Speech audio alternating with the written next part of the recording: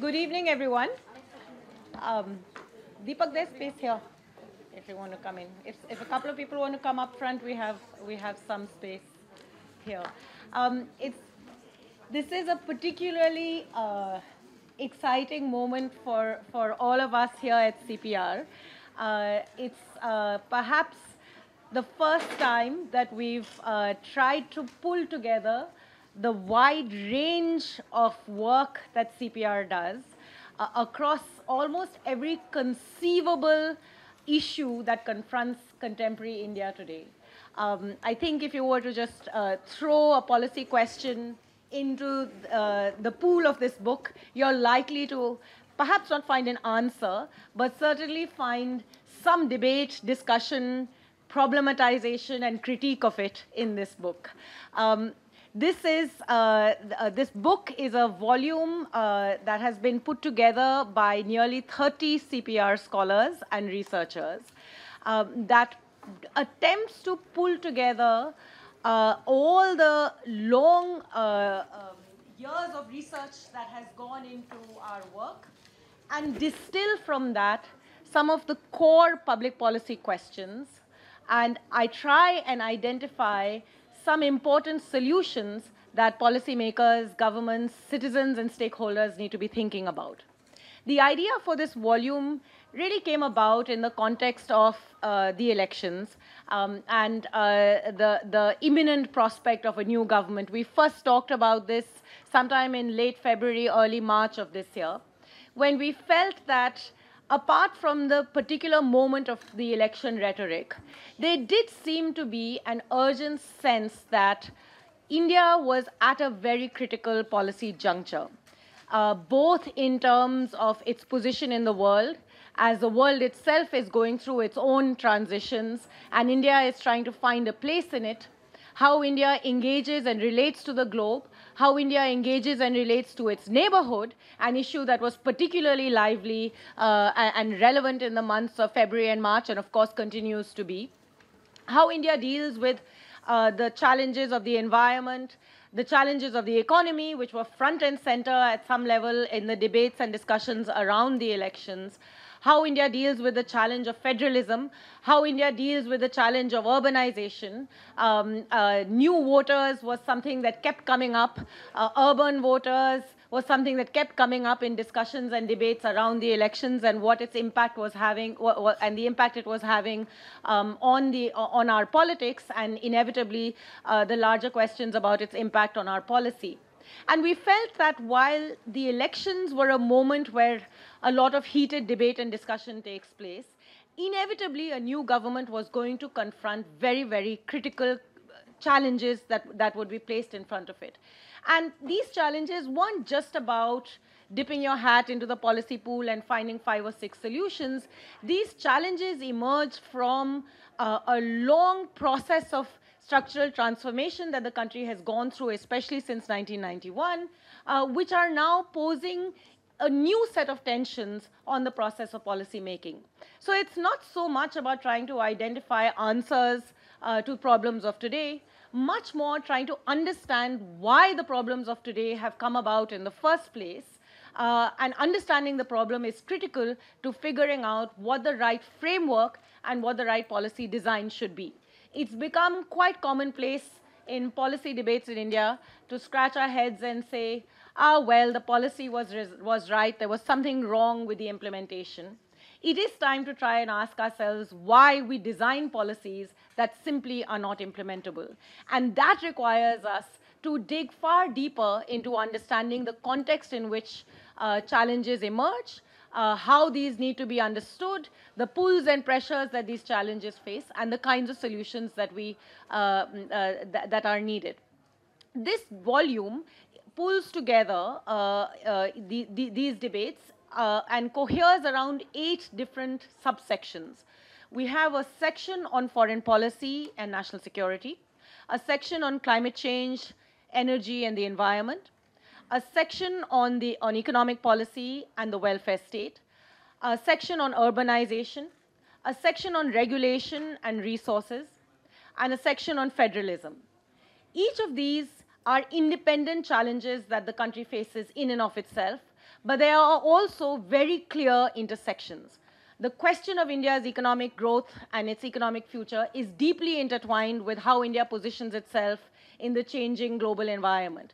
The question of how India addresses its challenges of climate change, energy, and environment are very, very closely linked to how we regulate our natural resources and how we deal with the transition of urbanization.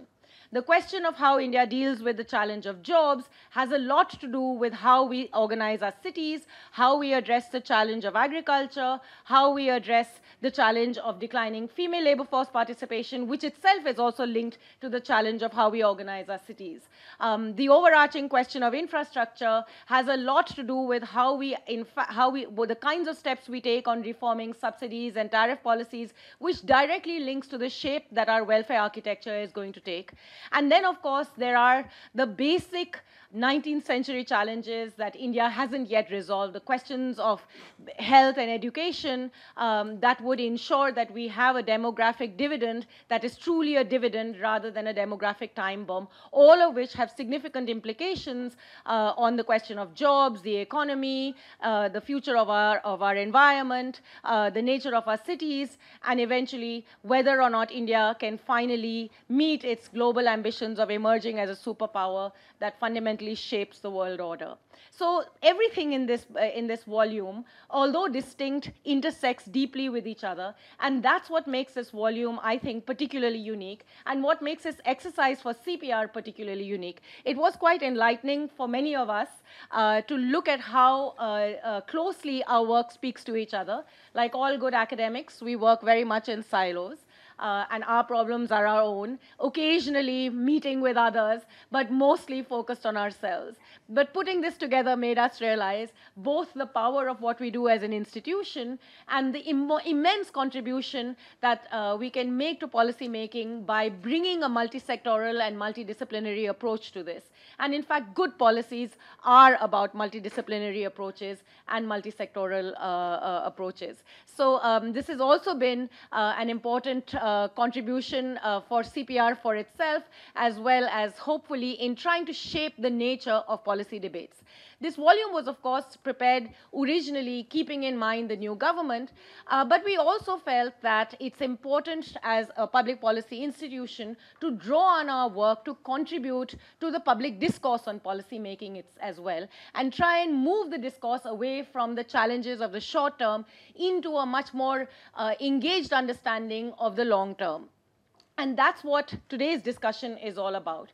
As much as governments are struggling with the challenge of policy of India's economic and global challenges, so is the country at large. And if as a nation we are not engaged in an evidence-based, informed, non-televised discussion and debate on some of these critical issues, then I think our role as a public policy research institution would be somewhat diminished. And so we hope through the course of this evening to try and engage in a robust, informed dialogue that doesn't seek to take positions, but really seeks to understand and engage with the issues that this report puts together.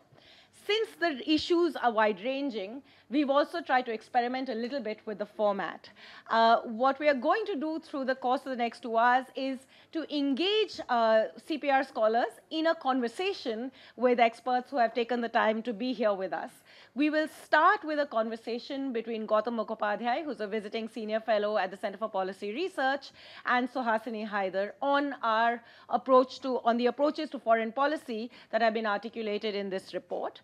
We will then move on to a segment which is a conversation with Navroz Dubash and Mr. Ajay Mathur on the challenges of climate change, energy, and the environment, and then have a broader panel discussion with Devesh Kapoor, KP Krishnan, and Jyoti Malhotra on the future of the Indian state and the new pathways for the Indian economy, which will try and bring together some of the different threads that we discuss in the first half of this discussion. So to begin with, can I invite Sandeep to just move on to our proceedings? And thank you, all of you, for being here. A special thanks to the CPR faculty who indulged me in this idea and followed all deadlines that were given so that right on time we were able to publish the report and no last-minute additions whatsoever.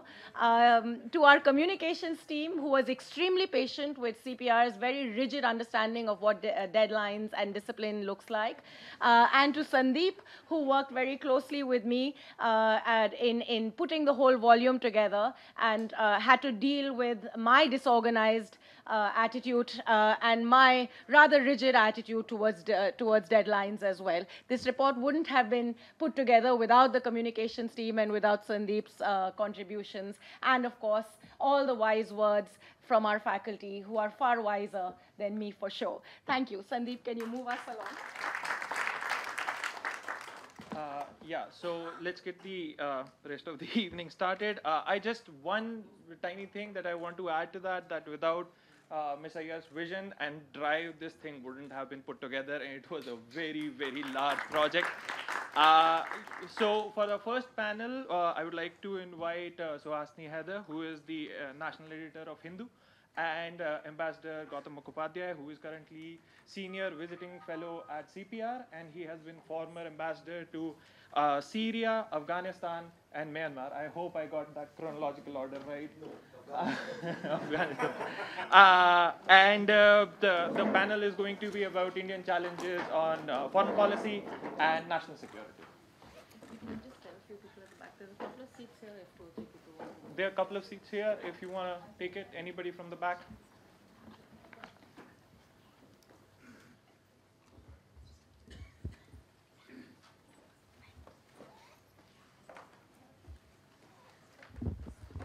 Thank you. Good evening, everybody. Thank you, Yamini, for the introduction, and Sandeep for yours as well. So it's my privilege to actually get this discussion on policy challenges facing India between 2019 and 2024 started. I'm delighted to have Suhasini Haider here as my interlocutor. And as perhaps a very recent... sorry. Is it not on? It is on. But as someone who's just very recently joined the CPR as a senior visiting fellow, it's my privilege really to, in a way, introduce the foreign policy papers and the national security papers that are part of this document. Actually, there are 4 foreign and security related policy papers and 1 on federalism, but they've all been combined together. I don't know how many of you have had the opportunity to actually go through these papers on the website, but there are 2 papers by Ambassador Shyam Saran. One on foreign policy challenges facing the new government, and another by him also on towards a kind of comprehensive national security strategy. And of course, these 2 in typical Ambassador Shyam Saran style are comprehensive. They leave no holes at all. They are all tied up with dots and dashes. Rather, it's sort of fairly mainstream, pointing out vulnerabilities and correctives where they are needed.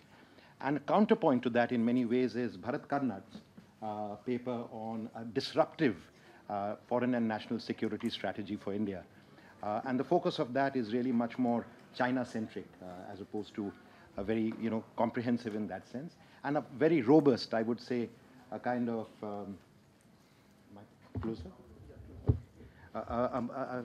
Advocating a very robust strategy towards China, actually a very bold paper, which deserves a fair amount of discussion. And actually, again, in total counterpoint to that is the paper by Zorawar Daulat Singh, which advocates a policy of peaceful cooperation, constructive cooperation, responsible cooperation in the face of the Chinese challenge, particularly in the neighborhood. And then picking up a very common element in all these papers is this element of the neighborhood first policy. And something that is highlighted by Ambassador Shyam Saran as perhaps the first policy recommendation he makes in the context of the uncertainty, the geopolitical uncertainty that we have right now with a kind of, with a kind of erratic U.S. position and an assertive and rising China in between. And there we see that Nimi Kurian introduces the element of federalism, and particularly the role that the border states could play in a kind of cooperative relationship with our immediate neighborhood. So it's very much the first bridge in our neighborhood first policy. So Suhasini, I think with that sort of broad introduction to the papers that we have, let me start off. I think we could go individually through the papers, but perhaps some general themes that come across. I think the first theme is the sort of, how large China looms in the challenges that present us, and to a certain extent also Pakistan. But in many ways, the two principal authors have advocated a kind of policy which involves a more friendly approach towards Pakistan, and in the case of Bharat Karnad, a more robust and aggressive, I would say, posture towards China. So let me start off with this question on China. How do you feel the CPR is addressing those questions at the moment? All right. Thank you very much, and thank you. I presume this is a more interactive version of a peer review that I've been asked to come in and do. To begin with, it's really nice that so many younger people are here. Would it be okay if I asked you all to just, there's a lot of space if you want to sit down over here. If you don't mind sitting down, it's just I feel foreign policy is best heard sitting down, preferably with a drink in your hand, a television running somewhere in the side. So, Ambassador Mukhopadhyay, you started by saying that actually there is a common sense that China is going to become one of the largest issues in the room.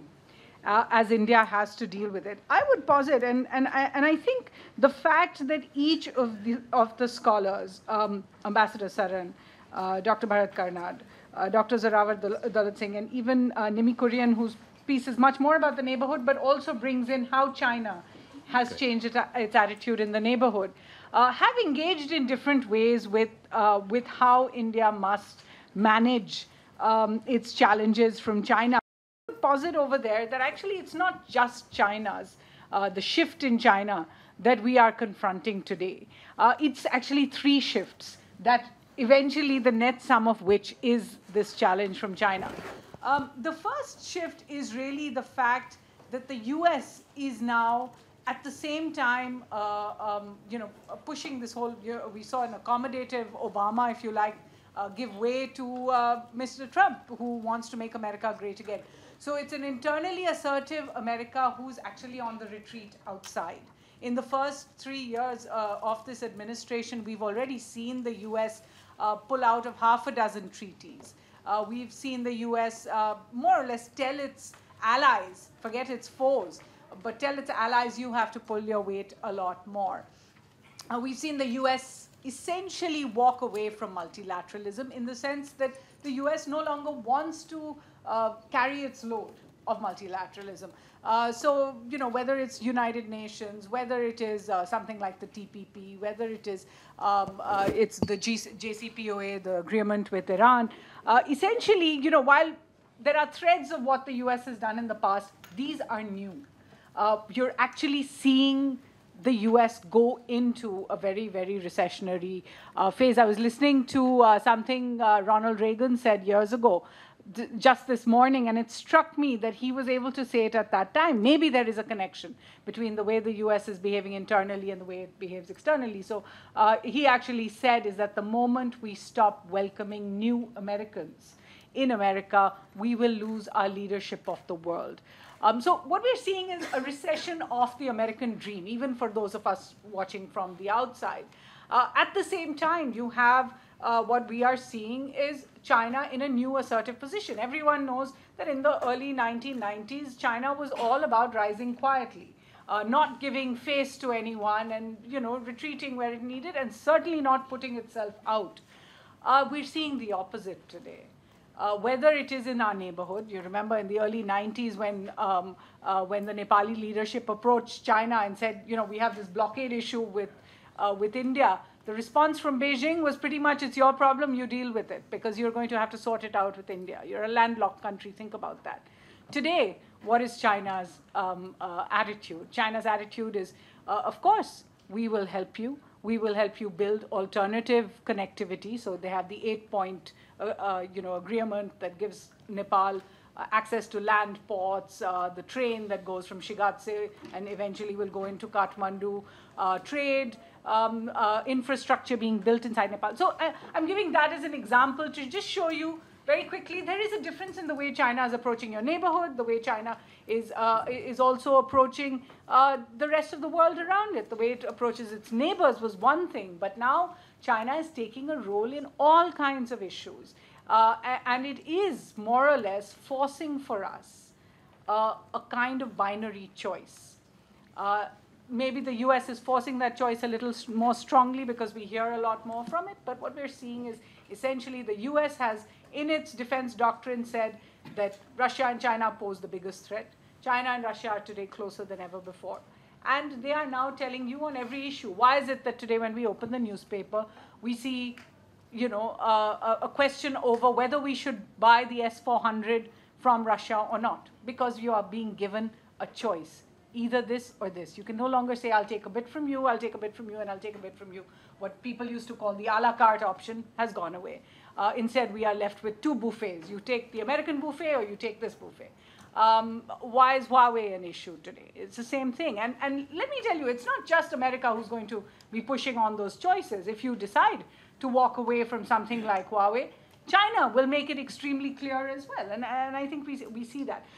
So I do think all of our scholars have, looked at this situation from different prisms. And as you said, Ambassador Saran, once he writes something, you no longer need to write anything else on the issue because his is a comprehensive look. But, whether you see the two alternative views of Dr. Zorawar Singh, who's essentially saying that we have to learn to engage with this China. We have to learn to build bilateral mechanisms that will actually build on India and China and sort of almost be a force multiplier for the two countries. And you have Dr. Bharat Karnad who says, actually, no, we have to cut China out of being able to hurt us, and we do that by building alliances that essentially keep China out. So his advice that BRICS and Mod Quad, as he calls it, which is essentially BRICS without China, and the modified Quad, which will involve Japan, India, and in a lot of the other island countries, is essentially at a counterpoint to each other. And then we have the essential point about our neighborhood. And that is going to become the reason why we essentially have to confront the question. It is no longer possible to just sit down and say, well, there is this 100-pound gorilla just to the north of us, but we can actually just do our bit without worrying about it. I think the fact is we are reaching a point where we are going to have to confront that gorilla, and how we do it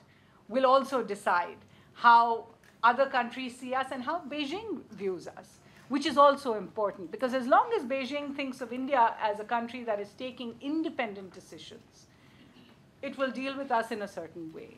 As long as Beijing thinks that India has essentially become part of a group or a bloc, it will deal with us in a very different way. So I'll leave that there. It's certainly a very, very interesting set of four papers that really encompass the kind of challenges that lie ahead for the next 5 years. And I think what makes it even more interesting is the next 5 years is where India itself is juxtaposed and at a place where it could make major strides in terms of world leadership, or it might actually decide to do a quiet rise of its own. Right.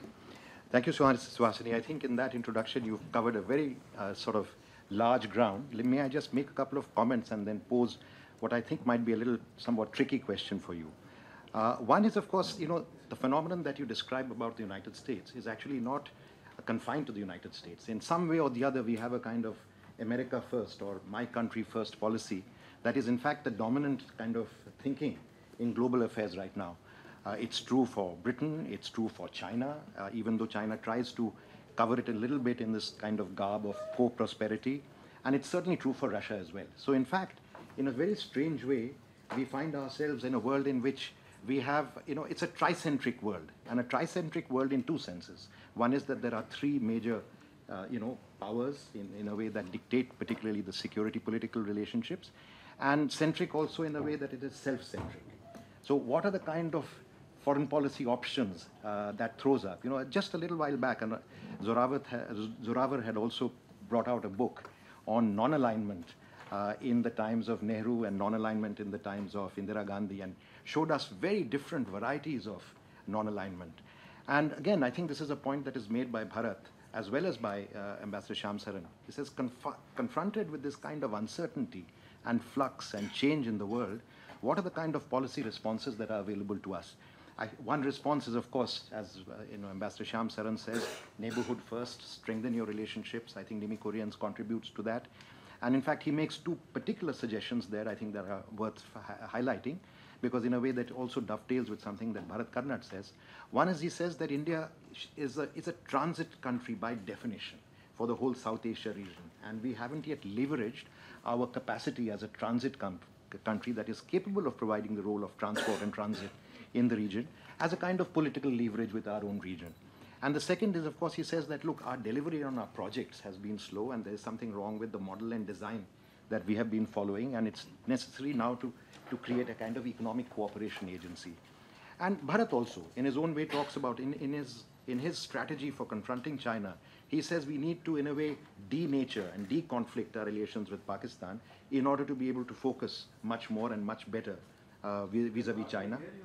Oh, so sorry. I mean, okay. Okay. Maybe this one is not on. Okay. Yeah, now it's on. Right. My apologies. I hope I don't have to repeat the whole thing again.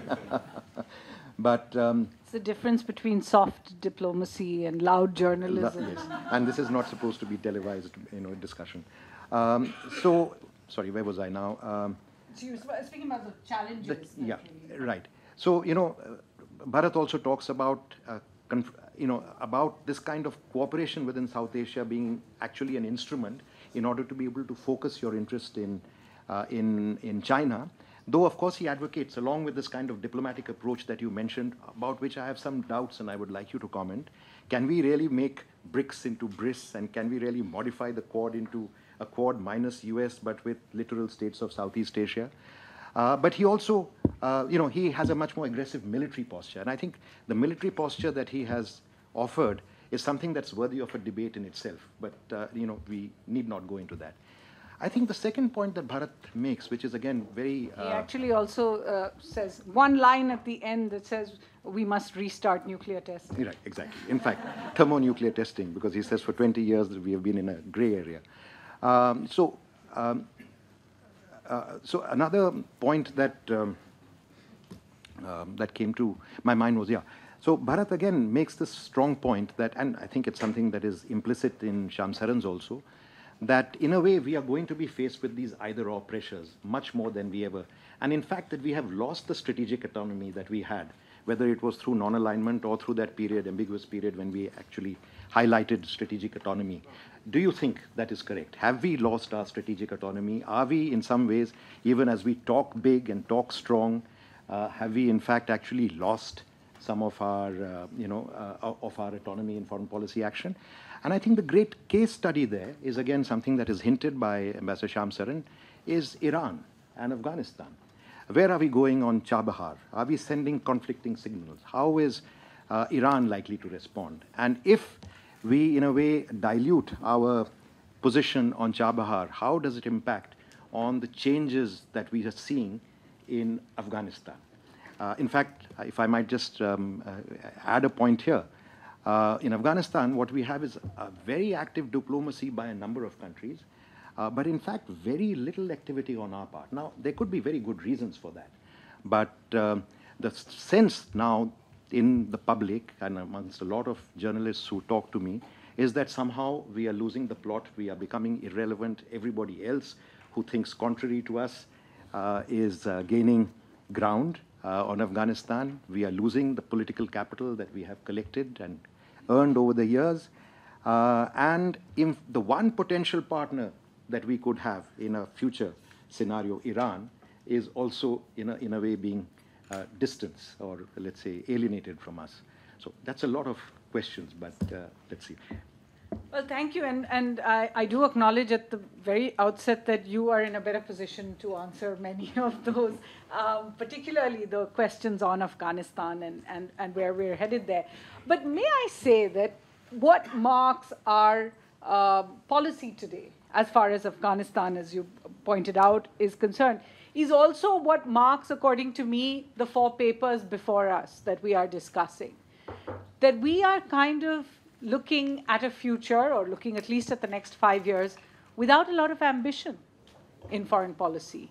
Essentially, what we are saying in each of our papers, and in fact in how we see the foreign policy of the next 5 years, is that we're in a holding position, that we are looking to manage the crises that swirl around us, even as we deal with our internal issues, because this is not the time to be ambitious. The average comment when I say to somebody, we need to deal with the United States better in terms of communication. There must be a reason why these issues that really should not be a big deal, a motorbike that sells 300 items in India should not be an issue. You might have strong views about it, but really it should not be an issue between 2 big countries with such a history and so many reasons to have better relations between them. And the answer to me is always, no matter what I point out about what the US is doing vis-a-vis Pakistan, in Afghanistan, or any of the others, the answer to me is always, well, we're stuck with it for a few more years. The idea being that since the administration in the United States is likely to come back, let's just tread water for a little while. And if you ask me to actually say what I felt I missed out on our policy papers, it is that bit of ambition. I understand that it is realism. This is our reality today. We cannot be too ambitious about keeping China out of our neighborhood, because we know our reality, whether it's the Maldives or whether it's Sri Lanka or Bangladesh or any of the other countries. And so when you ask me why India has been left out of a lot of the conversations about Afghanistan, because even Afghanistan seems to have been left out of many of those conversations, or certainly the government in Kabul. My answer would be a lack of ambition. You were actually at the helm when India planned things that were considered a madman's exercise. The idea that India would build a highway that went through the south of Afghanistan, the Zaranj-Dilaram highway, was considered complete madness. It came closest to countries that India really could not have controlled the situation with. And it meant that India was showing its hand in Afghanistan in a way that would have angered some of the neighbors, and particularly one of them. The fact that India said, we will build that parliament, it may have been so many years overdue and delayed and overrun its costs and all the rest, but we built that beautiful parliament. We built the Salma Dam. We took on, frankly, one of our closest allies at the time, Iran, to build that dam, and said, no, Afghanistan deserves it at this time. Where are those projects today? Those projects have been completed. What are we doing in Afghanistan today is what are called small development projects. That essentially means we're building schools, we're building little check dams, we're building bridges and culverts. But we've lost the idea of that ambition. Ambition doesn't have to be a strategic thing. It has to be what we envision for not just our people, but for the people around us. And I think when you say what are the policy choices India needs to make, we also have to see that we have somewhere there hampered our policy choices by some of the other choices we made. You mentioned doing away with the non-aligned movement. Now, when I say non-aligned movement or NAM, the obvious reaction is normally one of derision. You're one of those. You're talking about something that was part of the Cold War, that was actually a bit of a sham. And it didn't take India anywhere. It got India this little gang of countries that who wants to be a part of anyway. And I'm being simplistic over here, because over the last few years, we have seen those arguments grow and grow to the point that Prime Minister Narendra Modi became the first Indian Prime Minister not to attend a NAM summit. The only other one was in 1979 when they were in a transitionary period. And he did it as a policy choice. The fact that India did not go to Venezuela, most people may have said, well, what's to be expected at this particular time, who would go? But symbolically, what we were saying is that we were casting aside an entire policy, not just the membership of a movement that we all agree is not exactly what it was envisioned to be. You mentioned Zorawar's book, and I have to say that the thing that stands out both in the paper and in his book is that non-alignment was not envisioned as a policy of shackling India not envisioned as a policy that kind of kept India sort of below its potential and made India a scared country, a country too scared to form alliances with other countries. It actually was a tool of empowerment. It was a tool that allowed India the flexibility to say, on this, I will go with you, but on this, I'm sorry, I won't. And it's non-alignment that's to blame. You know, non-alignment is our traditional policy.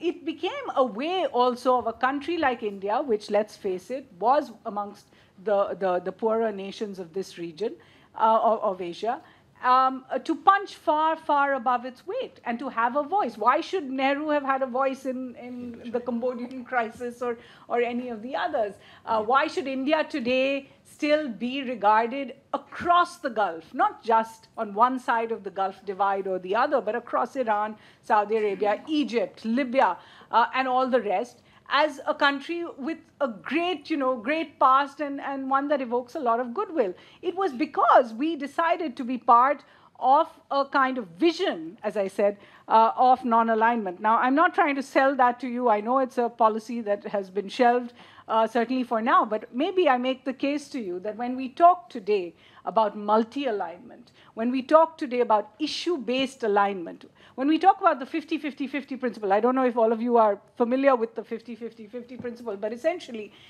the idea that in a world where the US, Russia, and China are essentially fighting their own battles, where old friends who were powerful in the past, like the UK, are very, very busy with their own matters at present, and other allies as well are, trying to find their feet.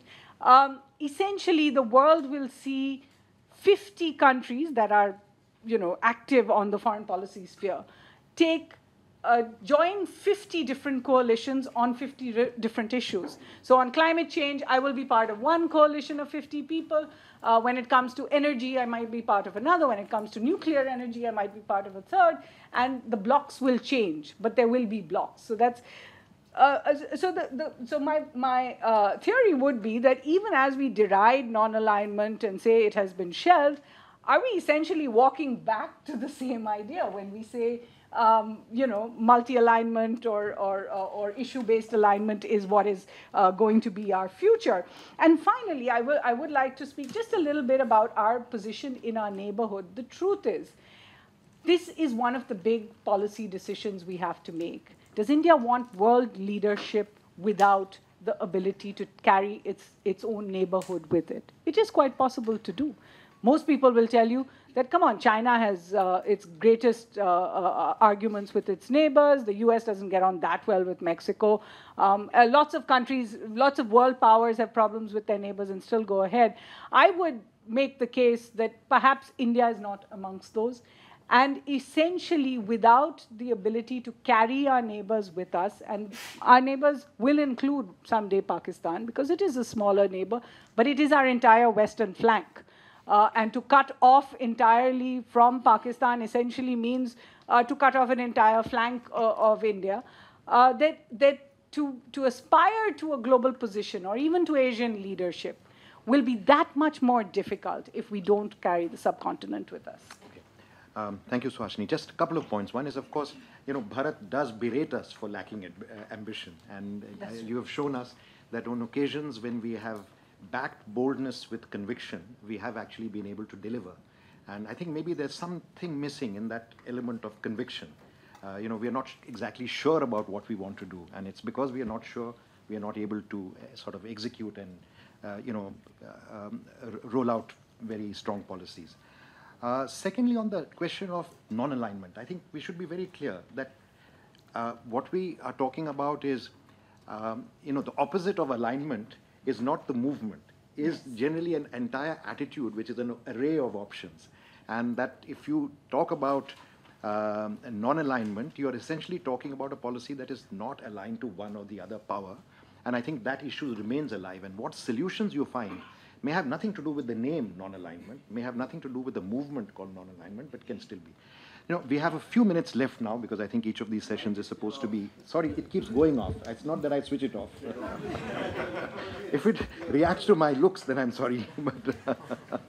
But anyway, back to the point.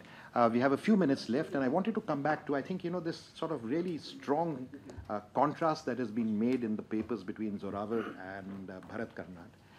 Zorawar advocates a constructive, basically cooperative policy, which also assumes that China is going to play ball in exactly the same way. The good faith of ours will be returned in good faith by China. And on the other hand, you have as I said, a fairly aggressive, almost militarist policy being advocated by Bharat. And Ambassador Shyam Saran is, in fact, more a kind of centrist, middle-of-the-road approach, which says, basically, we need to minimize the asymmetry in our relations, but he doesn't really prescribe how we do it. Now, is it possible for us? Now, firstly, I would like to ask you, how would you maneuver between these two very contrasting policy prescriptions on the one hand? And secondly, is it at all possible for us to address this asymmetry without addressing actually one element which is completely missing, I think, from all the analysis, which is our economy, the strength of our economy. And the strength of our economy cannot be addressed solely by economic growth, because there are very big issues of inequality and also political issues of division that come into play. And in fact, Ambassador Shyam Saran several times makes the point about the democratic nature of the Constitution and the Constitution needing to be upheld, whether it's in security policy or foreign policy. Exactly. So when we talk about a comprehensive approach, what kind of economic policy should we be having that would contribute to that kind of comprehensive national power that would enable us to at least address the asymmetry, if not eliminate it, at least reduce that asymmetry and make us a credible power in future? And this asymmetry is not just in the economic sphere, of course. It is also very much there in the strategic sphere, in the military sphere. And we can come to that.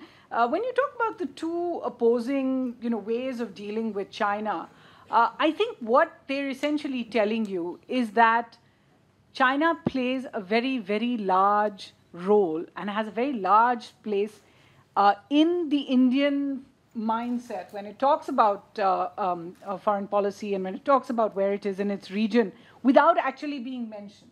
The reason I say this is because countries, it is very well known, are defined mentally, when you talk psychologically, much more by the wars they lose than by the wars they win.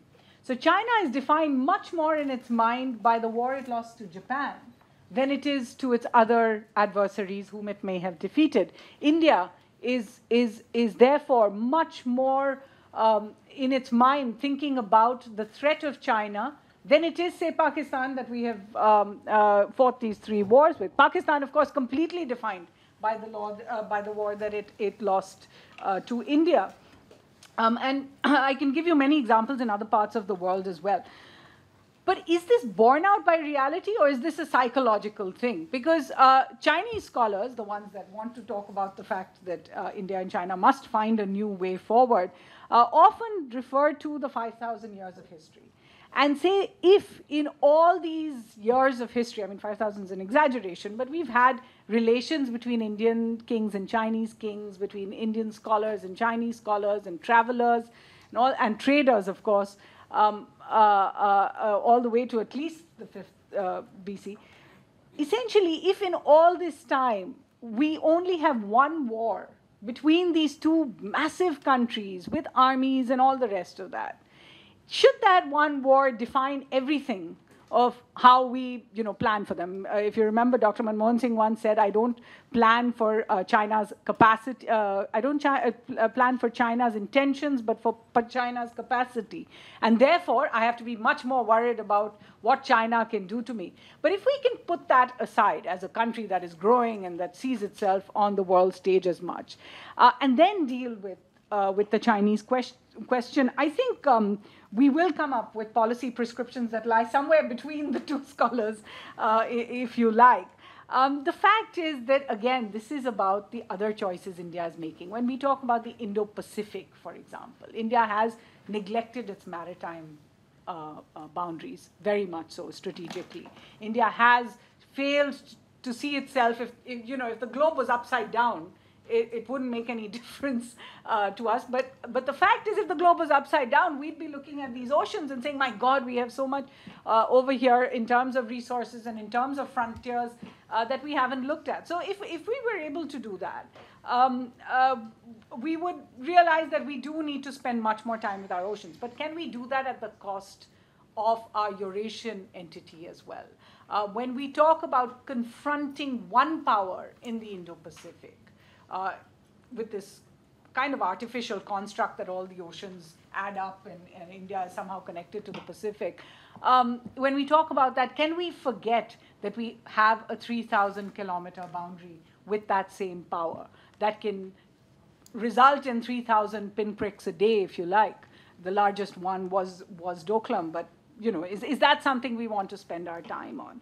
And the third thing I would say, you asked me to speak about economically dealing with China, and honestly, it's not my subject. I will say, though, that in the last year, we have seen more strides being made when it comes to trade between the two countries, which I think have opened a door to how we can go forward without necessarily, the knee-jerk reactions. China has opened itself for the first time to Indian rice and mangoes and other products it has so far shunned.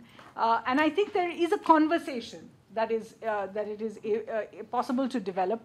As China's problems with the US grow and as India's own issues on trade with the US possibly grow, maybe that there are more that we can work on. But I think I would like to end this by saying that essentially the part of the India-China relationship that is least looked at is really the people-to-people one. And I say this because it is a myth that foreign policy really is decided in one place. Foreign policy around the world is actually decided by people.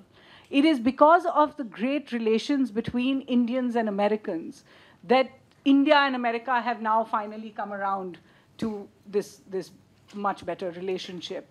It is because every Indian feels like when they go to the United Kingdom, it is like a second home for them.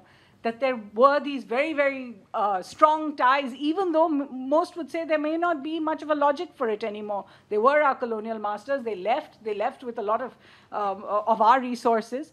But we've maintained it, and we've maintained our position in the Commonwealth, all of that despite it. It's because the people of our country feel a certain way. The people of our country feel the same way about our neighborhood. They've not been able to develop maybe in the same way, and Nimi makes that point when she talks about using borders and leveraging them. But essentially, they have not been used at all when it comes to India and China. And I would end by saying we need to start this next generation of thinking about how to understand China by actually reaching out, by actually studying in Chinese universities, or by allowing Chinese students to come to India, and by trying to trying to study rather than just work off the idea of our old traditional views. I know we're running out of time. Thank you, Suhasini. I think we can end on that very interesting point because, we are sort of coming to the end of this discussion. Just one second. Actually, I don't think we have time for questions.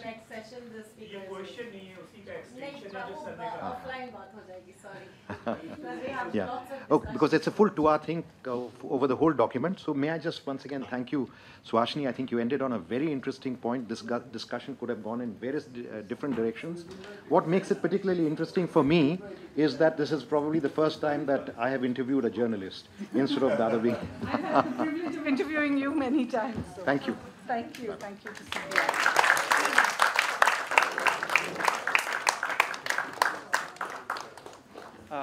Thank you, Ms. Heather and Ambassador Mukhopadhyay for that very informative panel discussion. We would now move on to our next panel. I would like to invite Dr. Ajay Mathur, who is the Director General of TERI. He is also a member of several key bodies on issues of climate change, like the National Clean Air Program and the PM Advisory Council on Climate Change. In conversation with him will be Professor Navroz.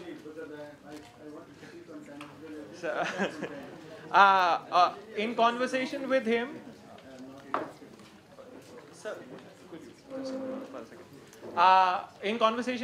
would be Professor Navroz Dubash, who is who is from CPR and coordinates the initiative on climate change, energy, and environment. And very predictably, the conversation is going to be about climate change. So. Thank you very much, Sandeep. That was a fascinating discussion we just had on foreign policy. And I'm very confident that we will also have a fascinating conversation on climate change, energy, and environment.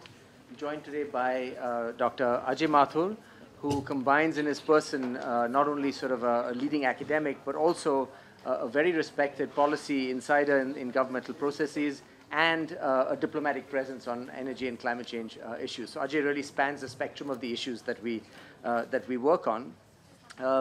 As Sandeep and Yamini mentioned, the collection of papers before you includes a set of papers on climate change, on air pollution, and on energy, and in particular electricity. So in the next half an hour or so, we want to have a bit of a conversation across all these topics. So I will maybe briefly introduce some of the content of the note, very, very briefly, and then maybe seek Ajay's reaction. To try and keep it interesting, I'm going to be relatively pointed in my questions, and Ajay will no doubt take it where he thinks best. But I will try and sort of be a little provocative if I can. So just starting first with climate change, which is an area that CPR has long worked in, and I would like to think reasonably well known for, not least because of the work of my colleague Lavanya Rajamani, but also some young scholars who've joined us, Aditya Pillai, Ankit Bharadwaj, and Parth Bhatia. And in the note that we have on climate change, the argument we make really is that climate change has long been thought of as a diplomatic issue, but because India is so deeply vulnerable, maybe the time has come, vulnerable to the impacts of climate change, that is, maybe the time has come to really think about what it means for climate change to be engaged with as a domestic policy issue. And so in that context, what can we do? I'll refer you to the note for the details, but we talk about some of the foreign policy changes that India could take on, thinking about our relationship with China in a more creative way, to hark back to the previous panel. But sticking to the domestic side of things for this conversation, the sorts of things we ask are, can we think about our domestic institutional structure in such a way that the obvious linkages between climate change and our coastlines, climate change and our cities, climate change and our agriculture, these things are exploited a little bit more? Can we work climate change into the thinking about our large welfare schemes, like like Manrega, like the PDS, like crop insurance, all of which are deeply salient? And so those are the kinds of issues we develop. How can we actually think about climate change in this more expansive way, which we feel it deserves to be thought about in? And so to bring Ajay into the conversation, to be a little provocative, Ajay, can I ask, let's take India's farmers. The farmer crisis was an issue, perhaps didn't feature as much in the last election as people thought it would, but it was very much on the boil. And climate change is almost certainly likely to add to the woes of Indian farmers. Yet, when we talk about farmer politics in India, we don't think about climate change. We don't make that linkage. When we think about Manrega, PDS, crop insurance, agricultural support prices, we don't think about climate change. Is there a productive linkage there that we can make? Taking the example of farmers and agriculture as the entry point, but the broader point about mainstreaming climate change to some of our development debates. Would love to hear your reflections. Thanks, Navroz. It's an absolute delight to be here at this discussion. Without wasting any time on thanking everybody around, let me get to the heart of what, Navroz, you just said. One of the problems as far as the impacts of climate change is concerned, and certainly as far as farmers are concerned, is that climate change will exacerbate problems that already exist. Water distribution, land management are issues even today. What climate change will do is make them worse. So very often what we are talking about is fixing something which is already broken. You think that should be easy, but actually it's more difficult. Why hasn't it been fixed till yet? Let me take an example. What do we do about the floods and droughts that we have? Well, till some time ago, the finance minister would get up in parliament and say, I would like to provide this kind of support and like the Parliament to approve emergency expenditure of X thousand crores. Then we got a little smart and created the National Disaster Management Authority, and therefore there is some amount of proactive work that is done, at least as far as preparedness for dealing with the impacts of disasters is concerned. But does that substantially change the way we work? I would suggest it doesn't.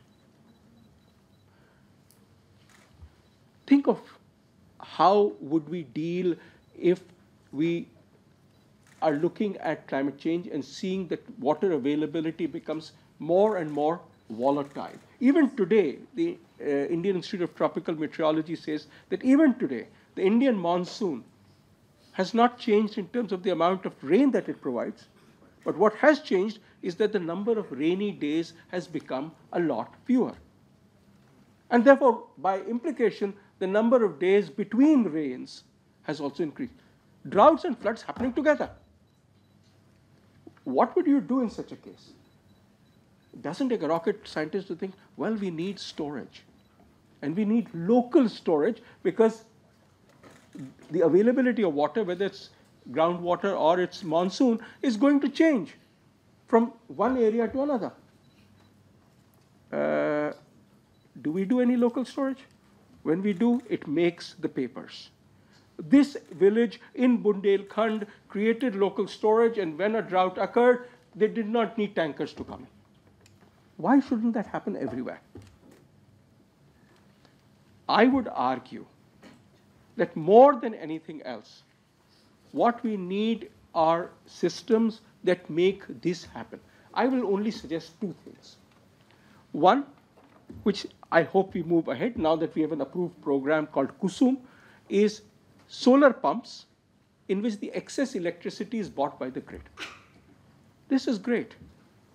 For years, we have not been able to put a price on electricity for agriculture. Now what you're doing is the reverse. Now the farmer is saying, if I'm going to pump more, I'm going to lose the money I'll get by selling electricity. So indirectly, you're providing the price signal that was needed. The second thing I'd like banks to do is to provide loans for pipes from one farm to the other, maybe pipes with holes so you can do micro irrigation, and for instruments which measure water flow. So if I have a solar pump, or if I have a storage tank that I've built on my land, I can supply water to my neighbor. I'm creating a water market. Where water markets, local water markets exist, they've been extremely successful. As we do these two things, we create the infrastructure that is needed for local action to be able to occur. And Navroz, I'll end with one more suggestion. Most impacts, particularly agricultural impacts, are very local. So the impacts you would have here would be very different from the impacts in Coimbatore. How does the government deal with what action is needed in the field? Through a person called the Block Development Officer, BDO. I would argue that the capacities of BDOs need to be massively upgraded so that they also take climate into account. If there is going to be a drought, I will be late in sowing my paddy crop. BDO says, let me get seeds for green manure crops. There's more days between the wheat and the paddy crops. We'll do a full cycle of green manuring crops. The short point is, I don't think there are easy solutions. They are not easy because they haven't been done for many years, but it's not as if they don't exist. Great, thank you. It's a really comprehensive answer. I just want to note that the next session is on state capacity. Very prescient, I must say. I do want to move to the other topics, but I can't resist pushing back on one point, if I might, Dr. Mathur. Is it necessarily the case, I completely agree with you, that we already start with land and water problems. This is not new with climate change.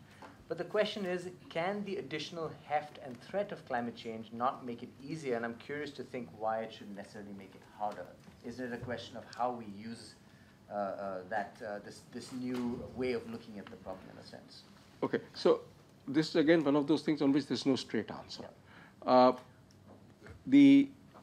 I would suggest that the Kusum program for solar pumps and the purchase of electricity from this excess electricity solar pumps was driven by the need to bring in solar, which to some extent is also driven by our commitments to the Paris Agreement. So there may be a linkage, albeit weak.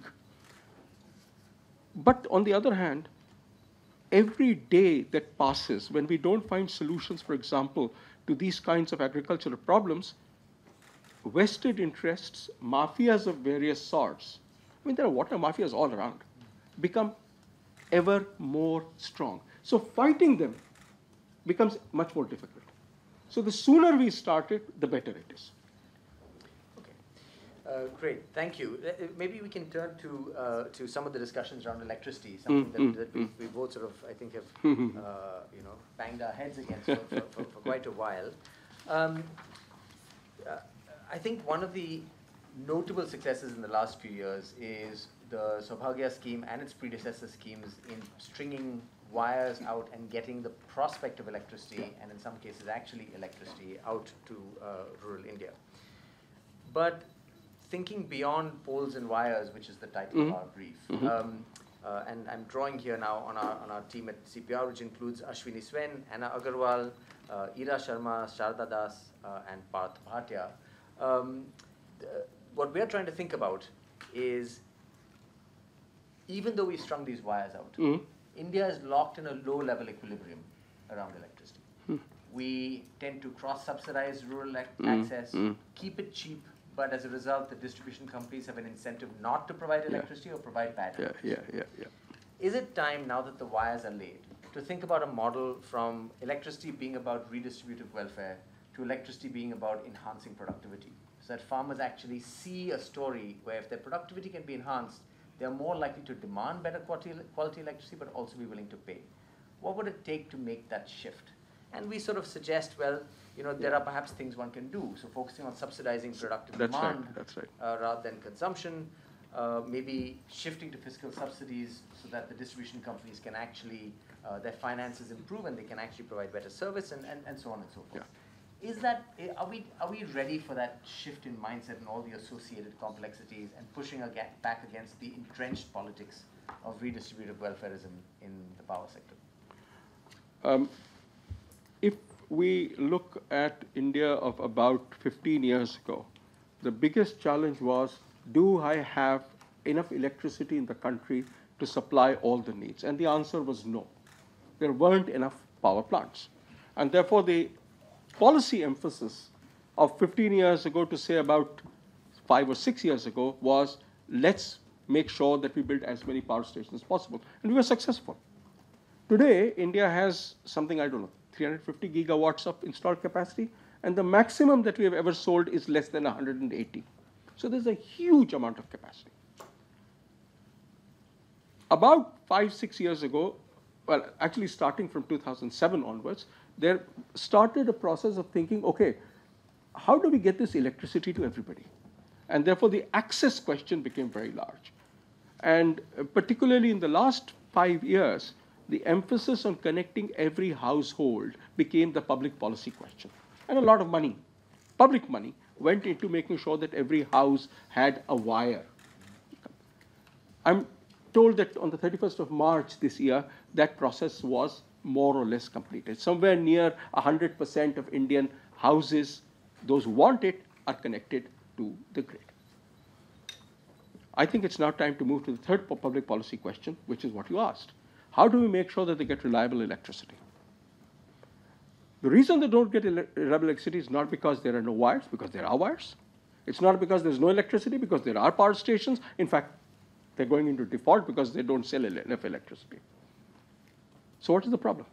The problem today, of course, is that the distribution companies lose money on every kilowatt hour of electricity they sell because the prices are too low. As you said, locking us into this low-level equilibrium. Can we get out of it? The answer is yes. And it's a two-pronged answer based on things that are happening.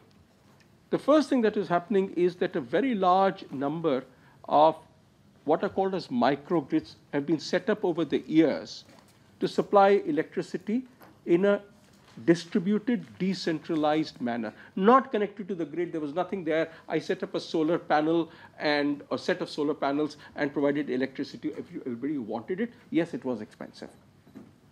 But now they've got the grid electricity. Our challenge is how do we make the grids, the microgrids, to be grid interactive. And that's the word that is used. Because then what can happen is that I get electricity for as many hours as the grid supplies, and then I can buy electricity from the grid at no more cost than what I was paying earlier. So I get used to the concept of at least 2 tiers of electricity prices. All of us are. I mean, if you look at your phones, that has a battery which provides you electricity at something of the order of 200 rupees a kilowatt hour, 200 rupees a unit. If you asked me out of context, will you buy electricity at 200 rupees a unit? The answer would be, forget it. But here I am. We have inverters at home. The electricity from inverters costed about 20 rupees a kilowatt hour. We did not use it to meet all our demands, but some of our demands. That's where the answer lies. The availability of microgrid-based electricity at a price which is higher than the grid electricity would allow households to figure out how much electricity they want to consume at what price. The second thing that is happening, and this is the fiscal subsidy, we at TERI are working on a pilot in Punjab, which with the Punjab government and the World Bank, on providing the subsidy that is provided on electricity directly to farmers through the direct beneficiary transfers into their banks. But the farmers have to agree to meters being put. They're provided the same amount of money that they were, in a sense, they have to pay. So right now, when they start, everything is even. But now if they improve their efficiency of pumping, they will save money because they will get the same amount of money through this. Is it easy? It's amazingly difficult. The project is, I think, about 6 or 8 months old, but believe you me, convincing people is amazingly difficult. Will it be successful? I don't know. But suppose it is successful. Then it provides us with another method, the point that you said, about fiscal subsidies and the electricity companies charging full prices that this can happen. The last point is something that I had made earlier, which is, for example, solar pumps and the purchase of excess electricity. That provides the fiscal incentives that are needed to ensure that the farmer is interested in making sure that the grid works. So now there's a farmer putting pressure on the grid to make sure that the fellow can take his electricity rather than he can take electricity from them. Work in progress, but I am hopeful. Great, thank you very much. I mean, part of what I take from your answer is also, it's the mix of economic incentives and inducing large-scale behavioral change through those incentives, which is always a very tricky thing to do. I want to make sure we spend a little bit of time on air pollution and air quality, an area that we at CPR have got into relatively recently, but in a very committed way. And this work is led by Shibani Ghosh, by Santosh Harish, and by Mandakini Chandra at CPR. And in the brief, we basically we try and make sort of a very clear statement that I don't think you would disagree with, and many of us would not, that air pollution in India is now a public health emergency and deserves to be treated as such. And the reason is clear to us. It's now air pollution, air levels are unsafe across the country, particularly in the Indo-Gangetic Plain, but beyond that, it's not just an urban problem, it's also in rural areas, it's year-round, we have multiple sources, it's a very complex and thorny problem. We also have a proposed solution, the National Clean Air Program. We, I think, are quite upfront in our brief that it's a useful start. Well, it is a start, but it certainly has a lot of shortcomings. There are several things that we could think about to complement and accelerate things in the NCAP, including some of the things that are in there, such as pursuing very quick wins. For example, the Ujjwala program to expand access to gas for cooking. But we think that we need to really be prioritizing actions, and that's a real failing of the NCAP. It's a bit of a laundry list, and that tends to be the approach that is taken. We talk about moving beyond cities, which is what NCAP focuses on, to an airshed approach. After all, the biggest challenge is in the Indo-Gangetic Plain, which is far beyond sort of an urban scape. And finally, and this is the point I want to probe you on, we need to really focus on implementation capacity. We make a lot of sort of promises in the NCAP about delivery without thinking through what the implementation challenges might be.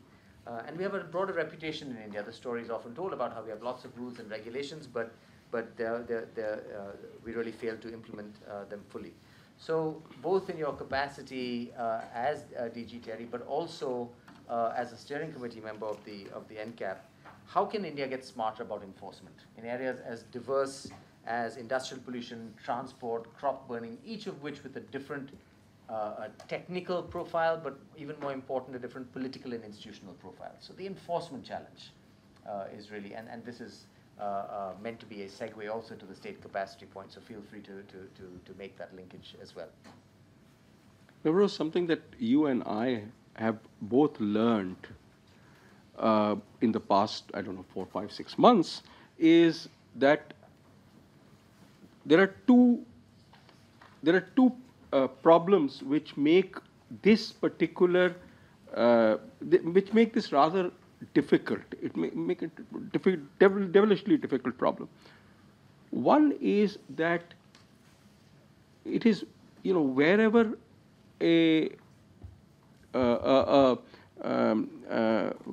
wherever non-compliance occurs, for example, whether it is somebody who's spewing out smoke or an open fire, whatever it is, how do you get to know about it? And the second is, anybody who's doing it is so well politically connected that by the time the pollution control inspector gets there, that fellow doesn't have the guts to issue a challan. The only way out of it, I believe, is one, if the cognizance is taken by communities. Now, I'm a little apprehensive about this because it can very easily lead to vigilante justice, which is not what we want. And that's why I'm saying community rather than individuals. So if, for example, RWAs start looking at least in a large part of the urban areas, they would, RWAs are given a number, are given a website where they can say this is where X kind of activity is happening, open burning is happening. When you go to North Delhi, you go to Mundka, the entire area today has a huge amount of tires being burned. Old tires that you and I took off our vehicles are probably being burned there. But I think what we'll have to move towards is a more IT-based solution. I don't know how many cell phone towers are there in Delhi. Can we mount cameras on them?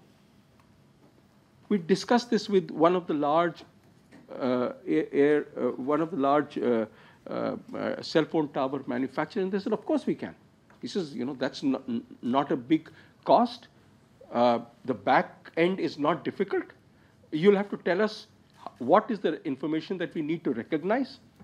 So if we can recognize that information, no easy task, but can be done, and a challan is automatically issued. Now, it's not in the hands of the inspector. It is issued.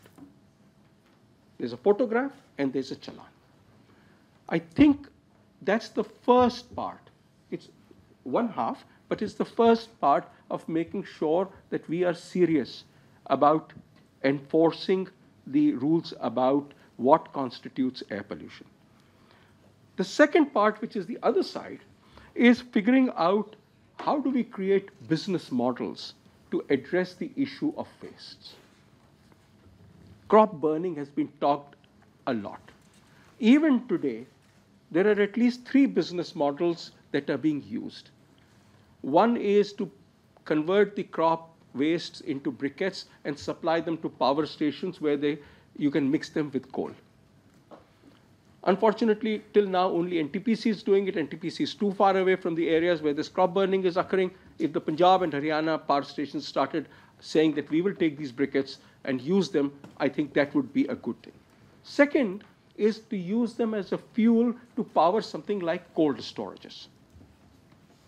Again, it brings income. My short point is things which monetize these wastes would be useful. I have a colleague who's working on construction and demolition debris to see how you can get useful stuff out of it. You get very small amount of stuff. So he calls these micro factories. But the point is, if you can get that kind of steel, copper wires, etc., out of that thing, then what is left can be used as filling material, and the rest get a value on the market. It is worth somebody's while to do it. EVs is a third thing.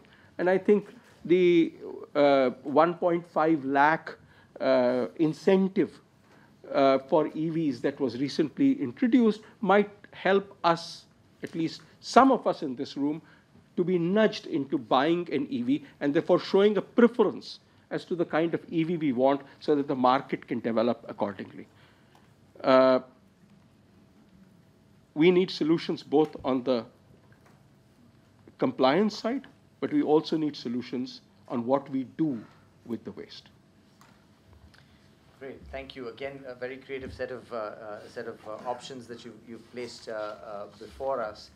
One of our aspirations at CPR in the coming months and years is to try and take seriously each set of polluting sectors, which has a very distinct set of solutions. So technology may be part of the story, but you also probably require complementary technical changes and also to address the entrenched politics around those sectors. And I tend to feel that if you don't work on all 3 of those parts of it, just a technical solution wouldn't work, and I'm sure you wouldn't disagree with that.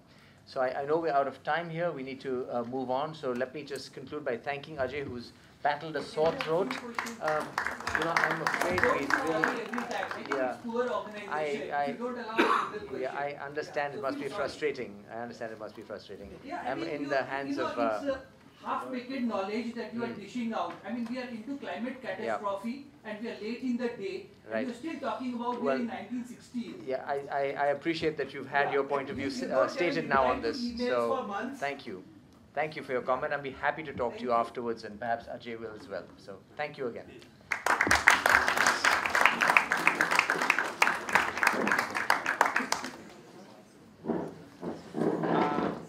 Thank you, Dr. Mathur and Professor Duvash for that very thoughtful conversation. We now move on to the final panel of the night, which is on the big India story, its economy and its public institutions. And we have a much bigger panel for this. So I would like to invite first Professor Devesh Kapoor, who is currently the Director of Asia Program and Star Foundation Professor of South Asian Studies at SAIS Johns Hopkins. I would also like to invite Dr. K.P. Krishnan. After a long stint at the Finance Ministry, he is now the Secretary of Minister of Skill Development and Entrepreneurship. We have Jyoti Malhotra, the National Strategic Affairs Editor at The Print. And I would like to invite Dr. Partha Mukhopadhyay, Senior Fellow at CPR, and Yamini Iyer, President CPR, to be in conversation with the panelists. Thank you.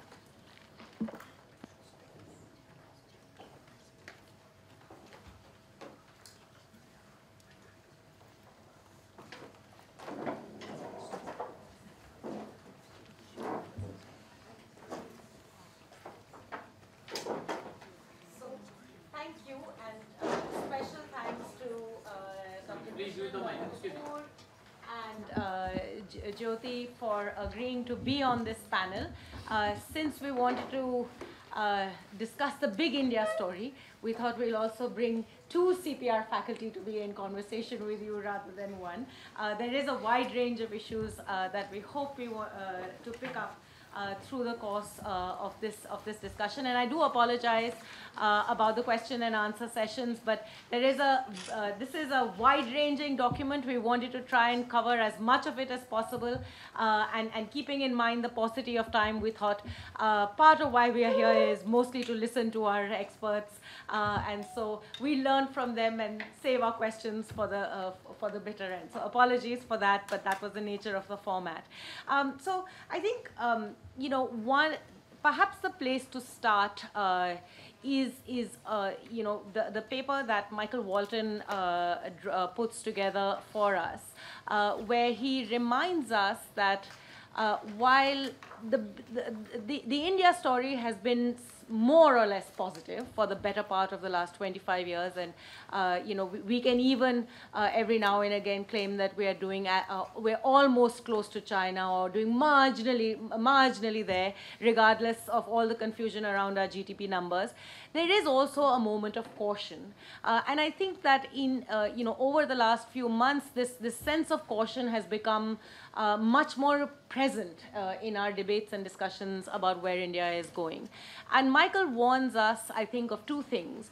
One, that the story of India's growth has also always had a darker side to it, the darker side of the embeddedness of state-business relations, and an embeddedness that runs the risk of taking India down the path of oligarchic capitalism that has now become quite the story of Latin America. There's the other side, which is one of fragile public institutions and growing inequality, even as incomes are rising. And is the juncture that we are today, I think in some senses it's a question that he poses, and then and one that underlies a lot of the discussion in this book as well. Are we now at a make or break juncture? And do we need to think more innovatively, more creatively about how to unpack the state business story on the one hand, and the other, address the larger question of our fragile public institutions and their ability to address the deep inequalities that now confront the Indian society. So I think the first thing I'd like all of you to comment on really is how you see the big India story, and then we can talk about some of the more specific policy prescriptions that are reflected in this paper on where we need to go. Are we really running the risk of the middle income trap, as Michael says? Does Latin America loom large? And is this something that we should worry about? And what does it mean also for the big 1991 positive story that we told about our economy and our society for the last 25 years? So, KP, can I start with you, and then we'll go this way. Thanks, Yamini. I don't believe it's a make or break situation. I think a lot of these issues have been with us for a while. I'm reminded of what Arun Mehra, former member Planning Commission, once said in one of his ET pieces. I think the tragedy with Indian public policy is that we seem to know 99% of our problems. We also seem to know the solutions for 98.5% of these, but we just don't seem to do them. So all of what Walton says in his paper is, I think, stuff that's been with us for a while. And it's not something which happened yesterday. It's been happening for a while. I mean, the NPA story is not a yesterday story. But I think the NPA story is not just a superficial banks going mad and lending money to all and sundry for reasons of corruption story. If you dig deep into it, 2004 to 2008, India perhaps had the largest ever credit boom in our post-independence history. But it is also embedded in our exchange rate policy. So if you start digging deeper, most of these are not, simple, superficial problems. I think they are much deeper problems. So, summarize sort of what I feel about this. I think we chose a clear-cut path in terms of what we needed to do in 1991, which is largely that in a lot of sectors we needed more markets, but clearly that does not necessarily mean in India that we don't need state. We needed much smarter and better state in a lot of sectors. So I think well-regulated markets in a whole host of sectors, better state in a whole host of sectors, I think that agenda broadly remains the same. I don't think it's been advanced very much in terms of serious implementation in the last 10, 15 years. So I think we need to get back to the agenda of state, not versus, and markets, and do it in the areas that we sort of clearly identify where we need more state and where we need more markets. Thank you. Devesh, if I could turn to you, as KP says, we need a smarter state, we need a better state, we need a state that actually implements. Is it that we need a state that completes the project, or do we need to think about the state differently?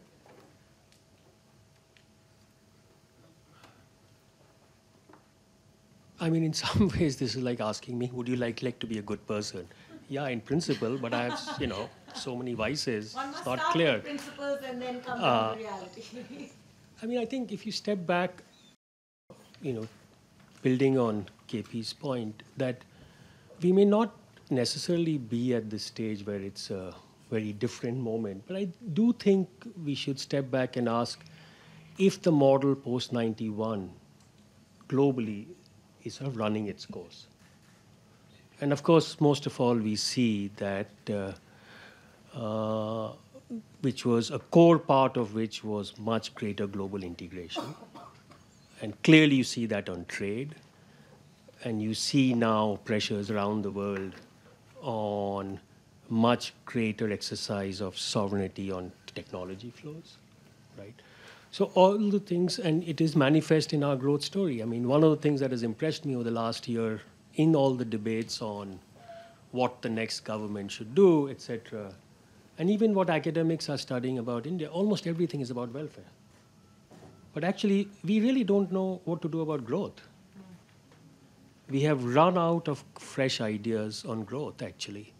Partly the problem has been deeply amplified by the severe crisis in our financial markets, not just the banks, now NBFCs. Partly the type of the legitimacy that capital enjoyed for a brief moment, sort of circa 2000 to 2010. That is no longer the case. It's not just about the crony capitalism. But if you ask something like Jet or now with Indigo, I mean, these are so-called well-run companies. There was some crony capitalism for sure, but they are self-destructing. It's not that the state came in and, did all sorts of machinations. So business, the state is what it does, is weak, but our capital and capitalists, that old thing that capitalism must be saved from capitalists, that is also a case. And in some ways, the state's strength or weaknesses reflect strengths or weaknesses in wider society. You see lots of accounting scandals, and that's probably, one reason is that the accountancy profession's self-governance is extremely weak. And so willy-nilly, these problems then spill over to the state. Our healthcare is in crisis because the Indian Medical Association is a terrible self-regulator, right?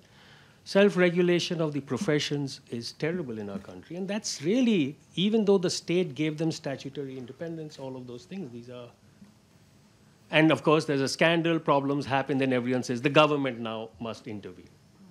Well, this government intervention, we know, already is overloaded with weak capacity, but each time we ask it to do more and more. And then, of course, we complain it doesn't work, it's not doing well, et cetera, et cetera. So in some ways, I think my own sense is that the weakness of our state is actually a reflection of wider weaknesses, whether in Indian capital, whether the weaknesses in Indian society. I mean, gender is one case where we have all these issues about inequality and violence, but that is really about Indian society and its weaknesses. And then we ask the state, which reflects that very society, to address the problem. And why would we be surprised if it doesn't do a very good job? Jyoti, can I ask you to come in here? And we are also at a very critical political moment, at a new political moment. And I wanted you to reflect a little bit about how the narrative of our politics intersects with this narrative of our economy. And one of the, we've talked about the trope of the state not being able to do its job, but what about the trope of political will not being in place? And now that we have a new government with a resounding mandate, what is your interpretation? Are we at a place where some of the big reforms that need to be done can actually be completed? Are we at a place where the political context will allow for new ideas, new innovations, to think about the growth story? We've certainly seen a politics that is pushed much harder on welfare and much slower on growth, contrary to what one would have thought 5 years ago. So just some quick reflections before we move back into some of the more policy-specific issues. Thank you, Yamini. First of all, I do want to say that I'm a journalist, and therefore I think I should be asking the questions, but so this is a different role. But having said that, I think, I don't know if any of you know, but the International Court of Justice has just announced that Kulbhushan Jadhav has the right to consular access, and that his death penalty has been suspended. So in this way, I think the Modi government certainly will be thrilled and will look at this as a definite sort of success. As to your other questions about whether the Modi government's political will or the BJP's political will and how that translates into the sort of economic issues, I will say 2 or 3 things. The first is that in this second term of the Modi government, the day after the budget, the Prime Minister went to Varanasi, where he spoke to BJP workers, and he said, and this is when he talked about the $5 trillion economy, and he used this phrase, and he said, it's about expanding the pie. It's not about making it smaller, but it's about expanding the pie so that everybody has a right to, or everybody can take a piece of it. Now, that almost sounded like Manmohan Singh, something that Dr. Manmohan Singh would say, except that I think, and then you read the budget more carefully, and you see that there is some opening up in the railways. You're inviting private parties, especially in sort of passenger, some services. They don't say passenger services, but they talk about services, infrastructure. But if you look at the fine print, there isn't really any fundamental or radical reform that's taking place. So in that sense, I think the Sabka Saath, Sabka Vikas, Sabka Vishwas motto that the Prime Minister brings out or stated in this, when he comes back with this huge mandate, it seems to be whittling away somewhat already. Because if you don't have a fundamental and radical reform in the economy, then how are you going to manage a state where expectations and demands are growing? There is no privatization. The promise of privatization has evaporated, whether it's BSNL, MTNL. Air India is doing so badly. There's just one little figure that I want to cite. In the first 5 years of the Modi government, evidently about 17,000 crores was put into Air India, infused into Air India. While I think in the previous Manmohan Singh's second tenure, second term, it was about 15,000 crores. So in a sense, Mr. Modi isn't doing that much differently, and I think his fundamental, so I think that's where the politics comes in, is that he wants to identify with the Aam Aadmi, and that's where the BJP's sort of primary audience, which is the middle castes, the trading communities, that is not allowing him to make these fundamental changes. So while there are, and we can go into other things about how government is much smaller, and you need sort of much more capacity building. But fundamentally, the BJP, if the Prime Minister doesn't have a larger set of advisors which advises him to do to do these things, then I think we will be condemned in a sense to a middle state which has a lot of promise but will not be able to achieve that.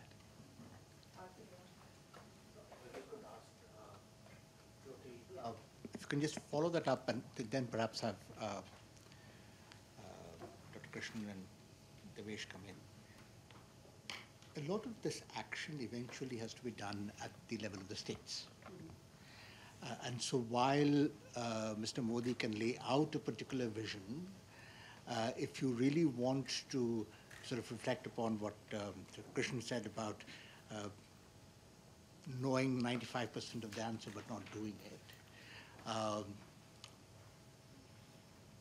the action eventually, and even the kinds of issues that Michael brings out in his paper and structures, and across a number of the issues in our document, the place where the action has to happen is at the level of the state governments. Do you see, it's after a long time that a single party has controlled until the last December election when the thing moved, and now that thing might shift again from what we are seeing, such a large swathe of the country. Do you see any alignment between state governments and this quote-unquote broader national vision or lack of vision as you're putting it together? Can I just quickly add one point for both, for all three of you to reflect on? We have in this document 4 different papers that look at this challenge of federalism. And one common thread there is that, again, we are at an important institutional moment where sets of transitions have taken place. So we moved from the Planning Commission to the Niti Aayog. We have an interstate council that seems completely defunct. But as the needs of the states are changing, as the challenge of regional inequality is becoming a little more, is increasingly becoming more visible, do we have the right kind of institutional mechanisms to be able to negotiate interstate relations and interstate cooperation? Or even in some sense is, you just had Ajay Mathur at the previous panel talk about this new ideas, and is doing it in Punjab, not necessarily in BJP state. When you speak to chief ministers of state governments, do you feel they are engaging with these issues at all? Is this something that they consider part of their bailiwick, their mandate? What is it that you hear from the states in some sense? Do you want me to say it? Okay. So the first thing is that if you just look at the map of India, and you know that most of it is saffron. So except for Punjab, Kerala, West Bengal, Bihar is also a coalition government with the BJP, so that doesn't count. Now, you would imagine, and then in the first Modi government, you know that at least 10% of the taxes were given to the states. So in a sense, the states should have had much more money to play around with. But what you see in reality is that these centrally sponsored schemes, which should have been utilized by this, where the money should have gone to the states, hasn't actually happened. So especially in, say, HRD or in health, the centralization of those programs has become much more. And so the opposite has happened in a sense, which is quite interesting. So now that makes me wonder, how does that happen? So if you have a BJP-ruled state and a BJP-ruled center, so surely they should be able to work much more closely together. But except I think that states, especially BJP-ruled ones, are not willing to ask the tough questions to union ministries. And so in a sense, they do what they're told to do. So you're given, 100 rupees or whatever it is, and you don't complain. So you're not really pushing the envelope. And so this lack of questioning, or this sort of debate that should have been there, it doesn't really exist. So that's what I would say. Yeah.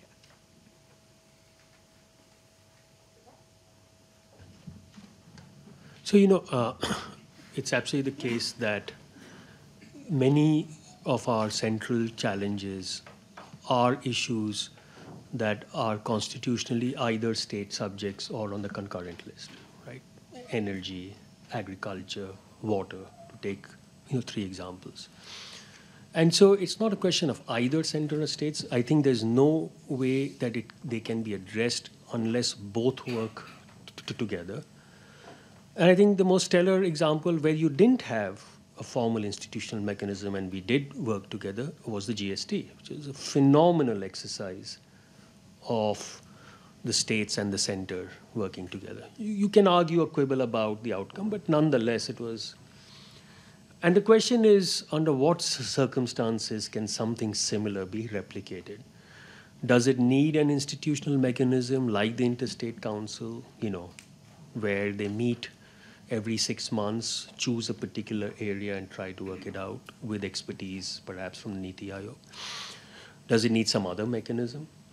I think no matter what, these issues will need both sitting down, whether the center, and to the extent that many states are ruled by the BJP, and if we believe that the PM does have strong control of the party, then the question is to ask, why can't the BJP states implement, right? There's something then we are not understanding about the relationship between the party and the states.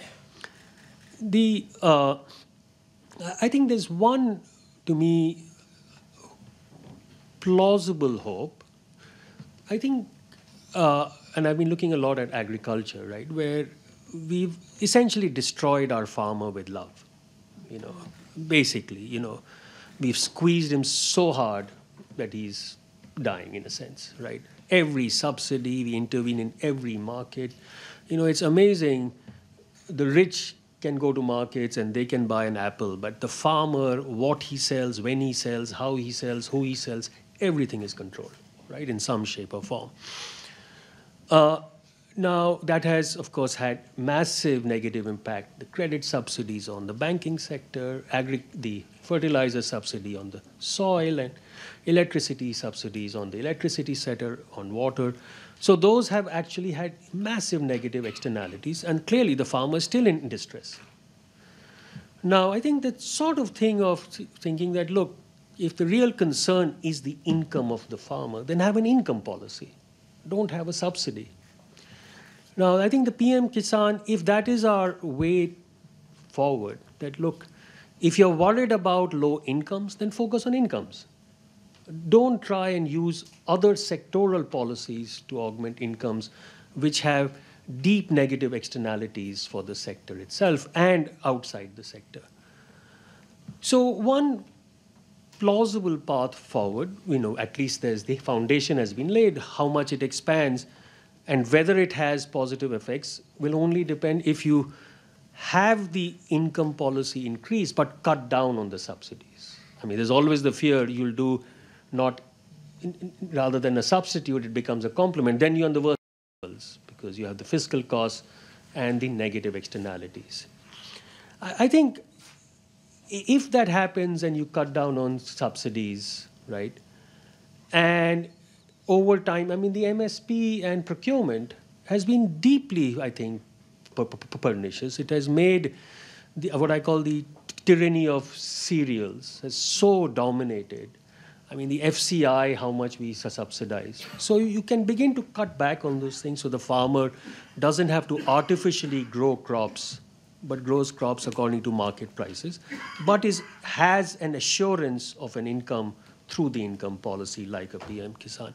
I think that might create greater space for more creative policy options, both at the center and at the states. I agree with you, Parsa. Clearly, the states have a number of these subjects.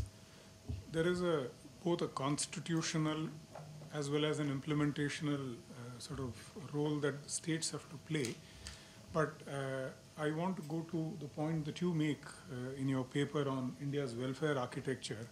I think there are now serious new trade-offs that we need to negotiate. Clearly, technologies like DBT make it much more easy, effective, and efficient for us to bypass layers of government and transfer money directly to the sort of the ultimate beneficiary. And clearly, as you argue, this needs to be weighed against this whole concept of, is the government here only to just dish out money? There is much more to governance than just giving X, Y amount of money. So I think that whole element of citizen participation, so I think there is a whole host of issues there we need to negotiate. But I also find another difficulty with the original sort of constitutional design, which is that in a number of areas, now there are clearly national markets. Now let me take an example of a subject that I'm currently dealing with. Skill development, and in a conversation least expected with CM Bengal, an unexpected conversation, completely accidental, she started describing to me the skill development programs that are being run by Bengal. And Bengal runs a lot of its own programs, state skill development schemes and ITIs that run quite well. And she said, I'm very comfortable with a lot of my children, kids who are getting trained, going to Bangalore, going to Kerala. If there aren't enough opportunities here, I have no problem if they go and work in Bengal, if they work in Bangalore and send back 5,000-6,000 rupees per month to their families. ये तो अच्छी बात है. So, which led me to a question which I had formally raised with all of them. We've created a national regulator, December 2018, a converged regulator for skills called the National Council for Vocational Education and Training. Now, vocational education is a concurrent list subject.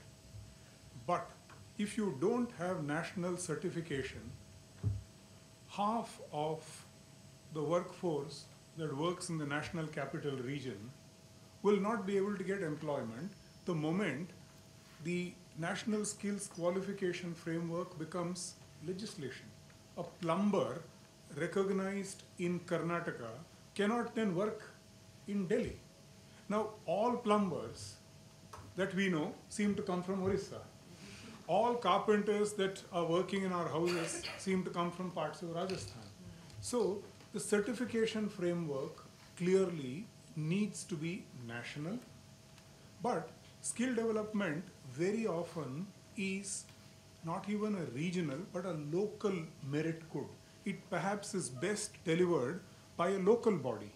So I think I agree with your formulation that it's a more complex space, and I think we need newer mechanisms to negotiate this, because we can retain skill development delivery at a local, state, regional level, keep national certification for those who want it, but how do we do this in a framework is something which needs negotiation. And if you permit me one more minute, I want to give another example. One element of infrastructure financing and all of this bank-dominated financial system is the absence of a corporate bond market. Yeah. Now, it will come as a big surprise to you that one of the major problems of developing a corporate bond market is a stamp duty issue. Now, when India became, when it dematerialized equity shares in 1996, many of these kids will not know, pre-96, you had 70, 80, do you remember the Escorts takeover by Swaraj Paul, and 78 trucks with share registration documents standing outside the factory, and Escort said, it'll take me 18 days to physically carry out the changes in the share documents. You know, from that, in 96, India switched over to an electronic dematted form of equity shares where all of this can be done in 1 second. We can't do that in corporate bonds because stamp duty on corporate bonds is a list 2 subject. And from 96, we've been negotiating all for, I think, a sum of less than 1,000 crores, an agreement on stamp duty on corporate bonds. And this is a reform which can transform the financing of corporates, infrastructure, can actually reduce all your bank, NBFC problems hugely, but we have not been able to negotiate this. Last year we've made some progress. My expectation is, thanks to this, a large part of India being with one party, there may finally be agreement, but for something like 24 years, we are not able to negotiate stamp duty on a piece of paper, because of which India's infrastructure financing comes to a halt. So with these kinds of national issues, I think we need to seriously revisit this center state location of issues and figure out mechanisms like what Devesh mentioned, GST Council. Prior to that, the VAT Council was an excellent innovation. And typically, right from Mr. Yashwant Sinha's time, the VAT Council would always be headed by a non-central government party finance minister, and it actually brought about a political consensus. And we saw something similar in the case of GST. And I hear from Mekhla that there is likelihood of something similar for agriculture. So I think we need to figure out these mechanisms, and I think we don't have all of these in place. But actually, this your point sort of reminds me in a brings a new lens to how I read Namita's paper and Philippe's paper on laws and regulating our natural resources and building property rights regimes, where in some senses, I mean, Namita argues very forcefully that you have a whole range of conflicting laws, multiplicity of laws, and her argument sort of comes from, correct me if I'm wrong, Namita, it's very difficult to paraphrase somebody else when they're sitting right there and they know that your interpretation might be totally wrong. But she sort of talks about the different kinds of pulls and pressures that lend themselves both in terms of the way the state looks at its relationship with land, people's relationships and notions of their relationships with land, that create this multiplicity of conflicting laws. The center has a particular vision, states have their own pulls and pressures, and right now we don't even have some basic things, like we don't even have a basic database of state laws, which Namita and her team at LRI, at the Land Rights Initiative at CPR, have been trying to build. Similarly, Philippe's paper on law and water regulation also tells us a very similar story of a multiplicity of conflicting laws, of frameworks that have been built by the national government but are not really being implemented, or even realigning state laws in a manner that builds around these frameworks. So how does one exit from this logjam? The thing is, one of the issues that a lot of the papers bring out, especially the ones that deal with the environment, to some extent was came up with the last structures, but also on resources, is the state often finds it difficult to enforce its own laws. The compliance one, so the issue is, how do we then think of these laws? Are they aspirational or are they regulatory? And for Devesh, what implications does that have on building regulatory institutions? I thought Devesh answered it this morning. So you can repeat your answer. Look, this is a conversation I've had with Dr. Krishnan for a while. I mean, see, partly we pass these laws as a signaling device that the state is trying to do something. We pretend to rule, you pretend to follow. How do the lawyers in the room feel about that? But I think, Namita's paper, which is a very nice one, if you think about, one could almost interpret it of laws like barnacles building on a ship's hull. Over time, more and more laws are added. Many of them begin to contradict each other, at least at some margin. And there is no one there to sort of reconcile, essentially, these many laws. And actually, that's a question I want to ask Dr. Krishnan, because after all, many of these are drafted by the civil service. In some ways, there is a sense, and I could be wrong, that the quality of just drafting in the law ministry has deteriorated. And so you get legislation that comes out that is poorly drafted, and of course, then there'll be litigation around some wording, phrasing that contradicts some other law, and then you are stuck in the court system forever and ever, sort of thing. And so one is, and this is just taking from Namita's paper, is that, we have institutional bodies like the Law Commission, which have actually worked pretty well, where the state can request it to work on something like this and give it the task of trying to reconcile, whether it is land, whether it is other issues where you have not only contradictory central and state legislation, but also within each of the states and the centers, their own laws, right? So in that sense, it's not easy, but there are mechanisms that make this possible. But, just the quality of drafting capabilities seems to have deteriorated. And I'm not sure why, so I want to ask this to Dr. Krishnan. A, is that true? And if so, why? On the last question, yes, my sense is the quality of drafting clearly has come down. I think it's also it's primarily to do with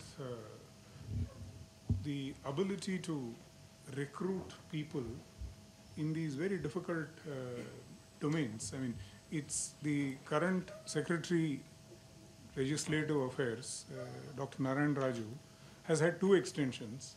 They are still struggling to find a replacement. And below him, there are a whole bunch of people, most of whom are on extension.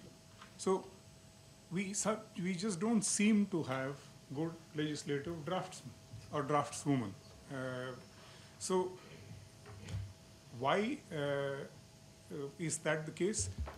I think the output in terms of legislations, people in your setup would know this better. I don't have the data. I suspect we are writing a hell of a lot more laws than we did in the past. I think the numbers must be very large. And 2, very often these are written in a great hurry. So seldom is the writing, the scrutiny as good as it should be. In one sense, it's like the question that you asked at the very beginning, which is a series of questions that, for instance, Namita asks in her policy note. Why are vacancies not filled up? You ask, why are administrative manuals not updated with changes in legislation and judicial precedent? Why do interdepartmental meetings for coordination not take place? In one sense, why doesn't government work? Because all of this goes back to, this is supposed to be bread and butter for us. We are here to write legislation. And if we don't write legislation well, we don't do interdepartmental meetings, we don't do administrative manuals, what do we do then? So I think it then goes back to this question. No, if if we had the answer to this question, we would have cracked it. So it is not an easy question to answer. But in the first Modi government, if you remember, there were a lot of, especially the archaic laws, pre-independence. A lot of the laws were sort of removed from the books. So that was a good move, wasn't it? No, it was certainly a good move, but same time, Namita perhaps remembers this, there was an attempt at reconciling tenancy legislations across India. And some of these tenancy laws are utterly crazy. It's like killing agriculture with love. A whole bunch of people who are desperate to give out their farms on lease cannot do so because we have completely crazy tenancy restrictions. There was a Niti Aayog committee which did enormous amount of work and wrote out a model tenancy legislation very early, 2014 or 15. It just didn't move. So died. It was circulated, some states protested, it was broadly the same kind of responses that you get for most things that you circulate. Typically, Tamil Nadu, Maharashtra, Gujarat, Karnataka, another couple of states will respond within the timeline that you've given. Tamil Nadu will oppose it. Karnataka will be somewhere in the middle. Maharashtra, depending on the nature of the issue, urban Mumbai land, Maharashtra has strong views. The rest of the rural lands, it doesn't typically have a view. Gujarat typically has a very practical view, and Gujarat will figure out if there is a good suggestion in the Government of India draft legislation, and if it's a concurrent list subject, Gujarat will do a specific amendment before the Government of India has even brought it. So exactly that happened, but the draft tenancy legislation did not move. So it brings me back to the question that you asked. I thought there was scope to actually do a lot more than merely delegislate legislations that had run out of currency. Those served a purpose in terms of cleaning up the books, but operationally, it didn't really advance any agenda. Neither reforms nor just cleaning up state. So hopefully some of that will come back, but why isn't anything called reform seriously progressing is a question to which you need to give us answers, because you follow the polity. Can I just add one? I think, isn't the bottom line that this government is far more interested in projects and schemes? It's just not intellectually invested in policy. I mean, fundamentally, the Prime Minister loves X scheme, Y scheme, and he takes a genuine, serious interest in their implementation, which perhaps is unprecedented. No, though it's not addressed to me, if I can just come in, I don't think it's entirely right. I think it's partly civil service failure. I think it's a question of what kind of agenda do you bubble up. For instance, this national certification issue, it's an issue which has been pending with us for 5-6 years. In the one review that we had, when this question came up about collapsing multiple regulatory legislations, creating one agency, advancing the policy, a bulk of fellow departments of government were strongly opposed. It was the PMO which pushed it, and I got my single regulator.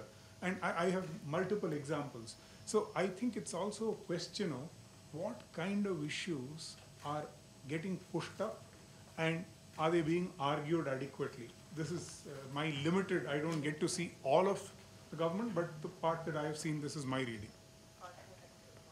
One quick, I think to quickly push Devesh a little bit on this. My own sense is, do we make the connection between the written word and the actual effect it has on people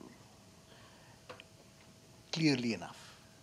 Because a project has clear consequences and has clear visibility, do we make the same kind of connections for these kinds of changes in tenancy legislation? As, for example, now that given that I've heard this, I'm beginning to wonder what's going to happen to the urban story of the Rental Housing Act, which is now part of this budget's commitment. That's what is a model rental act. And in that context, there's one other issue that I've thought of flag in this context, is the way we characterize our country as urban or rural. And the fact that our laws vary and our policies vary and our implementation varies, as Philippe, for example, points out, whether or not a place is urban or whether a place is rural. How it's possible that sort of cleavage or classification in part has been enshrined through the 73rd and 74th Amendment, but the amendment is sufficiently, amendments are sufficiently flexible that allow again states the ability to blend these areas. And indeed, I think Tamil Nadu, I remember, did try to do something of that sort. So, in your sense, looking at one of the issues that we're talking about, the local government, how important do you think this particular classification system is? And do you think it makes sense to try and revisit that particular story? Or is it too emotive an issue as this is concerned? Is the fact that if you stop, or if you try to make rural look like urban, like which Kerala actually does to a large extent in terms of the functions it does together, is that something that is we should be talking about now? Or is it too risky to start that conversation? No, I do think this is an area where India's intellectuals have contributed to this. We romanticize the rural so much that it's the things we want to protect most that we end up destroying most. And like the farmer. Yeah. And so we create these artificial distinctions. And we know, I mean, look, so many of India's farms are below 1 hectare. Unless you grow gold or something, you cannot make a decent living on a 1 hectare plot. It is just, you can look, whatever you do, right, unless you just hand out cash. So we end up, so we can say that, look, maybe the person can make a better living leasing out his land, right, for a factory. He becomes essentially a sort of rentier farmer and does something else. But we make it impossible for him. We pass all sorts of things that essentially that people could consolidate the land, the tiny land holdings, right? And so the small farmer, if he rents out, can actually make a far greater annual income relative to the pitiful amount with extremely hard work that he now makes. But we don't, because somehow the rural and the poor farmer has to be protected from all sorts of rapacious people that lurk around everywhere, even though we condemn him to a pitiful low income where he's completely dependent on the largesse of the state in various forms. So in some ways, it's, unless we get out of that mindset, and it is a mindset, this is across the country, that somehow things like leasing, tenancy, all of these go back to a mindset that was there 50 years ago. And we haven't really crossed that. Land markets, we know, barely work. And we make these distinctions between rural and urban. In your own work, you point out that many places, these distinctions just, so-called census towns. I mean, what is that? Only we can create these entities. Nowhere else in the world, have you ever heard of census towns anywhere else in the world except us? So we don't, but there's a reality that's happening. We want to deny that reality by creating some completely artificial analytical categories. And then we struggle with its consequences. You know, my question is, with such a huge mandate that the Prime Minister brings, so, I mean, Mr. Krishnan, you're talking about the bubbling up, is that the civil service is also partly sort of responsible for the lack of imagination, perhaps. Yes.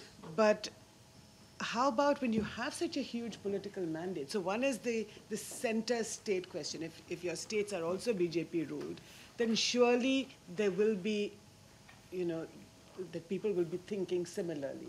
Now, I don't know about the civil services in the states and versus the center, but how would you, so if you have such a strong Prime Minister, I'm sure that there would be something that, you know, some people who would have answers to some of the questions that, say, Devesh has come up with. So why doesn't that happen? You know, you have such a strong mandate. I thought she's here to answer. I was just going to say. Well, I'm just passing on Partha's question. No, but Jyoti, I think actually it would be interesting to hear what you have to say about this. And it sort of links to the larger question of state capacity that's been the running thread since this morning, actually, on all of our minds, but more specifically to this report, been a running thread through this report. Ajay, in the session before, talked about the BDO becoming more sensitive to the challenge of climate change. And I saw the expressions of all my friends who've been talking about, can the BDO just figure out how to do primary education? So are we, you know, it does raise the question of, are we overburdening the state with with a whole set of expectations? And especially in the context of the reality of the capability of the state, even to get some of the basic things done. Prime Minister Modi himself says, you know, India is a 19th century administration dealing with 21st century problems. It does seem like there's a degree of administrative reform on the agenda. But is administrative reform viable? And I pose this question picking up, Devesh, from the conversation we had today, and you brought this up again even in your remarks. The state as being a reflection of the society in which it is embedded. And India is also in the process of going through fairly fundamental social transformations. There are two very important chapters, essays in this volume that don't necessarily sit neatly in a book on policy challenges. But it really was important for us to have them there because it poses important questions about social transitions that India is going through. One of these, titled Courts, Tradition and Citizenship, poses the question of the role of the state in shaping in some ways the social norms battle that is taking place between traditional values and more modern ones, so to speak. Another very important piece that talks about the changing narrative of social justice itself and brings to question the move for economically weaker section quotas that was introduced in January. It also highlights the degree to which old hierarchies and new social and class fissures are now placing pressures on the state to behave in a certain way. So how does one reconcile all of this? It's a big question, but I did want to bring this up because it was an important part of the narrative. One of the recommendations that Shell should bring forward is the question of are there safe spaces to have these conversations? Because these are complicated conversations, and with which people will have very heated disagreements and very strong points of view. Where among our various, is it the state's job to create those spaces? Is it academia's job to create those spaces? Where are we going to have these kinds of difficult conversations where is it our job to create these spaces in some sense? That's a really, really good question. That where are these conversations? You know, you have a finance ministry today which doesn't allow journalists to go into the finance ministry. So fundamentally, this government does not want to listen to voices that are contradictory. So I think that's a fundamental difference between this government and another.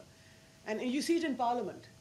Yesterday, you had Derek O'Brien of the Trinamool Congress said that none of the bills have been scrutinized by any of the committees. It turns out that standing committees have not been formulated. So, so where is the scrutiny? Where are these conversations? Can we set a good example right here? Sorry, but our panelists have to have the last word, and it is getting. Yeah, so do the parliamentarians. So they have the same skills sorry, as you. but we especially invited them to speak. So can we? WhatsApp. It's the only safe space where the state can't break in. It's of course it can. Depends. Well, yours maybe, of course, but no. I mean, I think it's a valid point. But I think, look, one of the things I think we do tend to think that somehow our challenges we are unique, we are different. All countries in this stage of development grapple with these issues. We are grappling with it much more because we are 1 billion plus people. So you have 1 billion plus grapplings in a sense. Scale over here makes the challenges harder, and we are much more heterogeneous societies than most countries. So when you mix scale with heterogeneity, it is going to be much more, difficult. And so in some ways, I think it'll be something which we will grapple our way through in the muddling way that has been our core strength, I would say, rather than the more extreme ones here and there. And so I think that is, by and large, how we are likely to work this out, and hopefully in a pretty decent way. You have the last word, but I just wanted to also pose to you. Last word on the panel. But I did also want to pose to you in the context of this conversation, what does an effort like this as a policy institution that is trying to engage in a dialogue with government could do? How could one move the needle on building, on addressing the challenge of the state, on addressing the challenge of a state that is transitioning in the context of deep social transformations?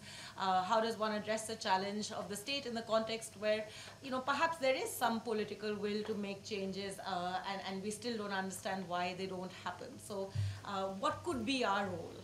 We too are having an existential moment. There are a whole bunch of issues that, for instance, the union government deals with, where we clearly don't have internal capacity. And I think many of us do reach out, not merely informally, but very formally. We've had formal programs. I myself had, I know rural development, I know HRD, which have had formal programs of collaboration with a whole bunch of institutions, academic, think tank. So I clearly do see value in things like this. I've, for instance, benefited enormously with your land-related initiatives. When I was in land resources, we may not have achieved a lot of what we wanted to do because they ran into problems that were unexpected. The ordinance never became, the RFCT LARR, which is the title of the new Land Acquisition Act. The changes that we had wanted didn't happen for a variety of political reasons, but the collaboration was, I think, very, very useful. So my sense is increasingly the kind of complex issues that we deal with, clearly efforts of this will be useful, but do they, do all government departments necessarily take advice / material from reports like this? No. And I think that's part of the state capacity problem. even when I know I don't have capacity, I'm loath to admit it. I'm loath to seeking out help. So I guess a part of the problem that we need to work on is to make the state realize that A, you don't have capacity, and there are islands outside, institutions outside which have the capacity, figure out ways to engage. And I think it will not be a very difficult issue because a whole bunch of these issues are not necessarily very political. A whole lot of them are technical issues where I don't see a political pushback from anybody. So I think it's largely still a technical civil service call. I don't think it's a serious political call, and I think we should continue to work on it. It is, some of it is clearing the clutter. Well, thank you very much, Meenakshi. May I invite you just to offer a few closing remarks before we close the session. Dr. Meenakshi Gopinath, CPR's chairperson of... Speak right here.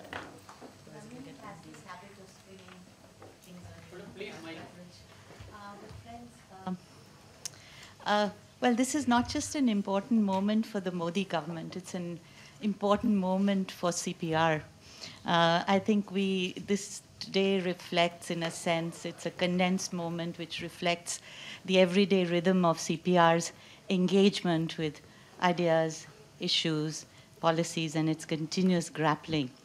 You will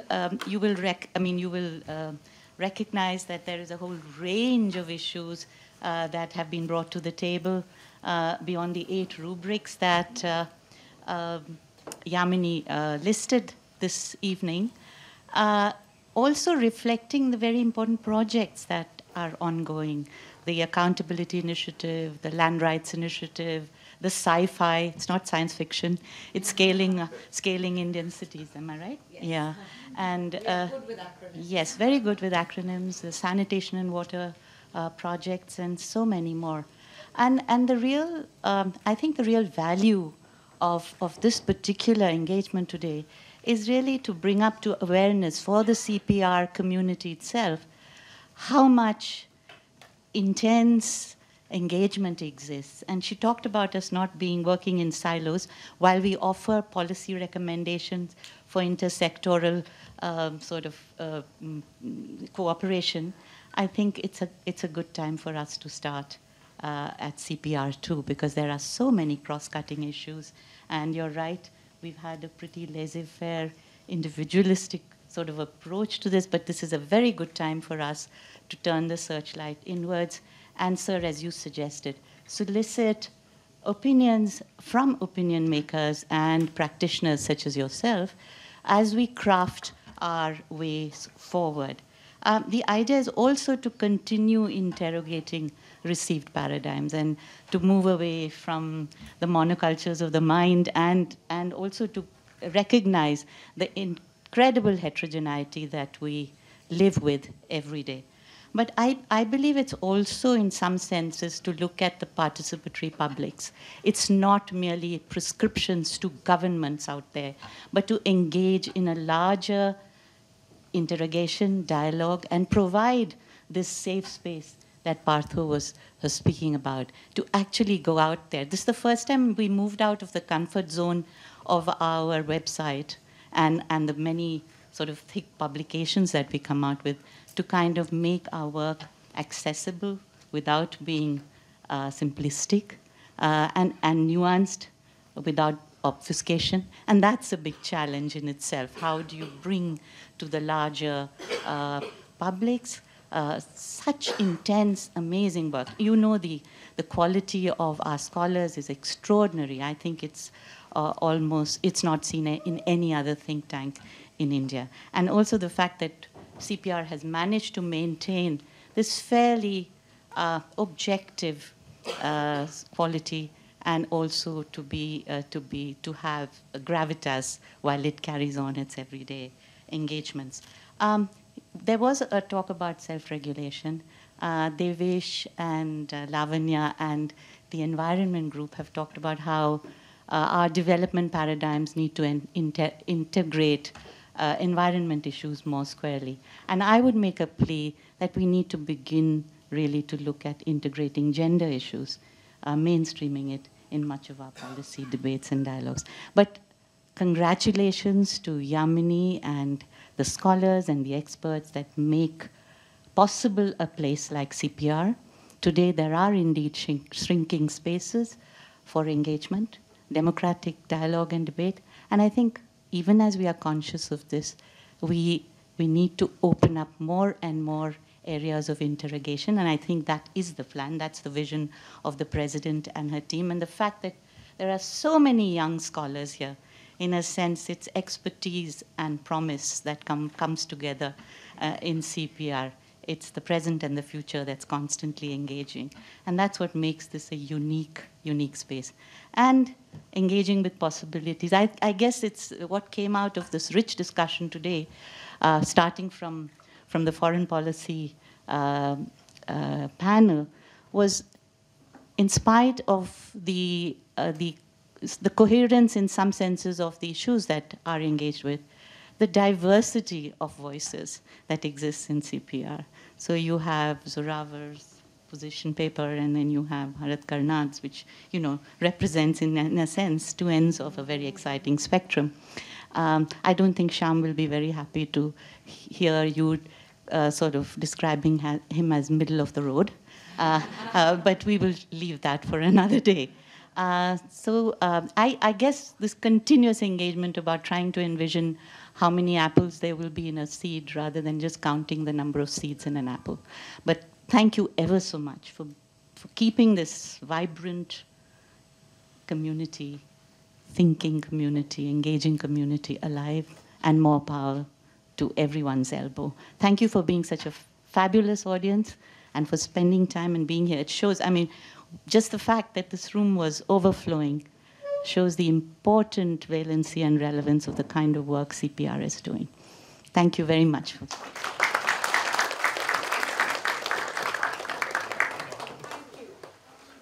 you to the panelists, and thank you to the audience, and my apologies for not allowing questions.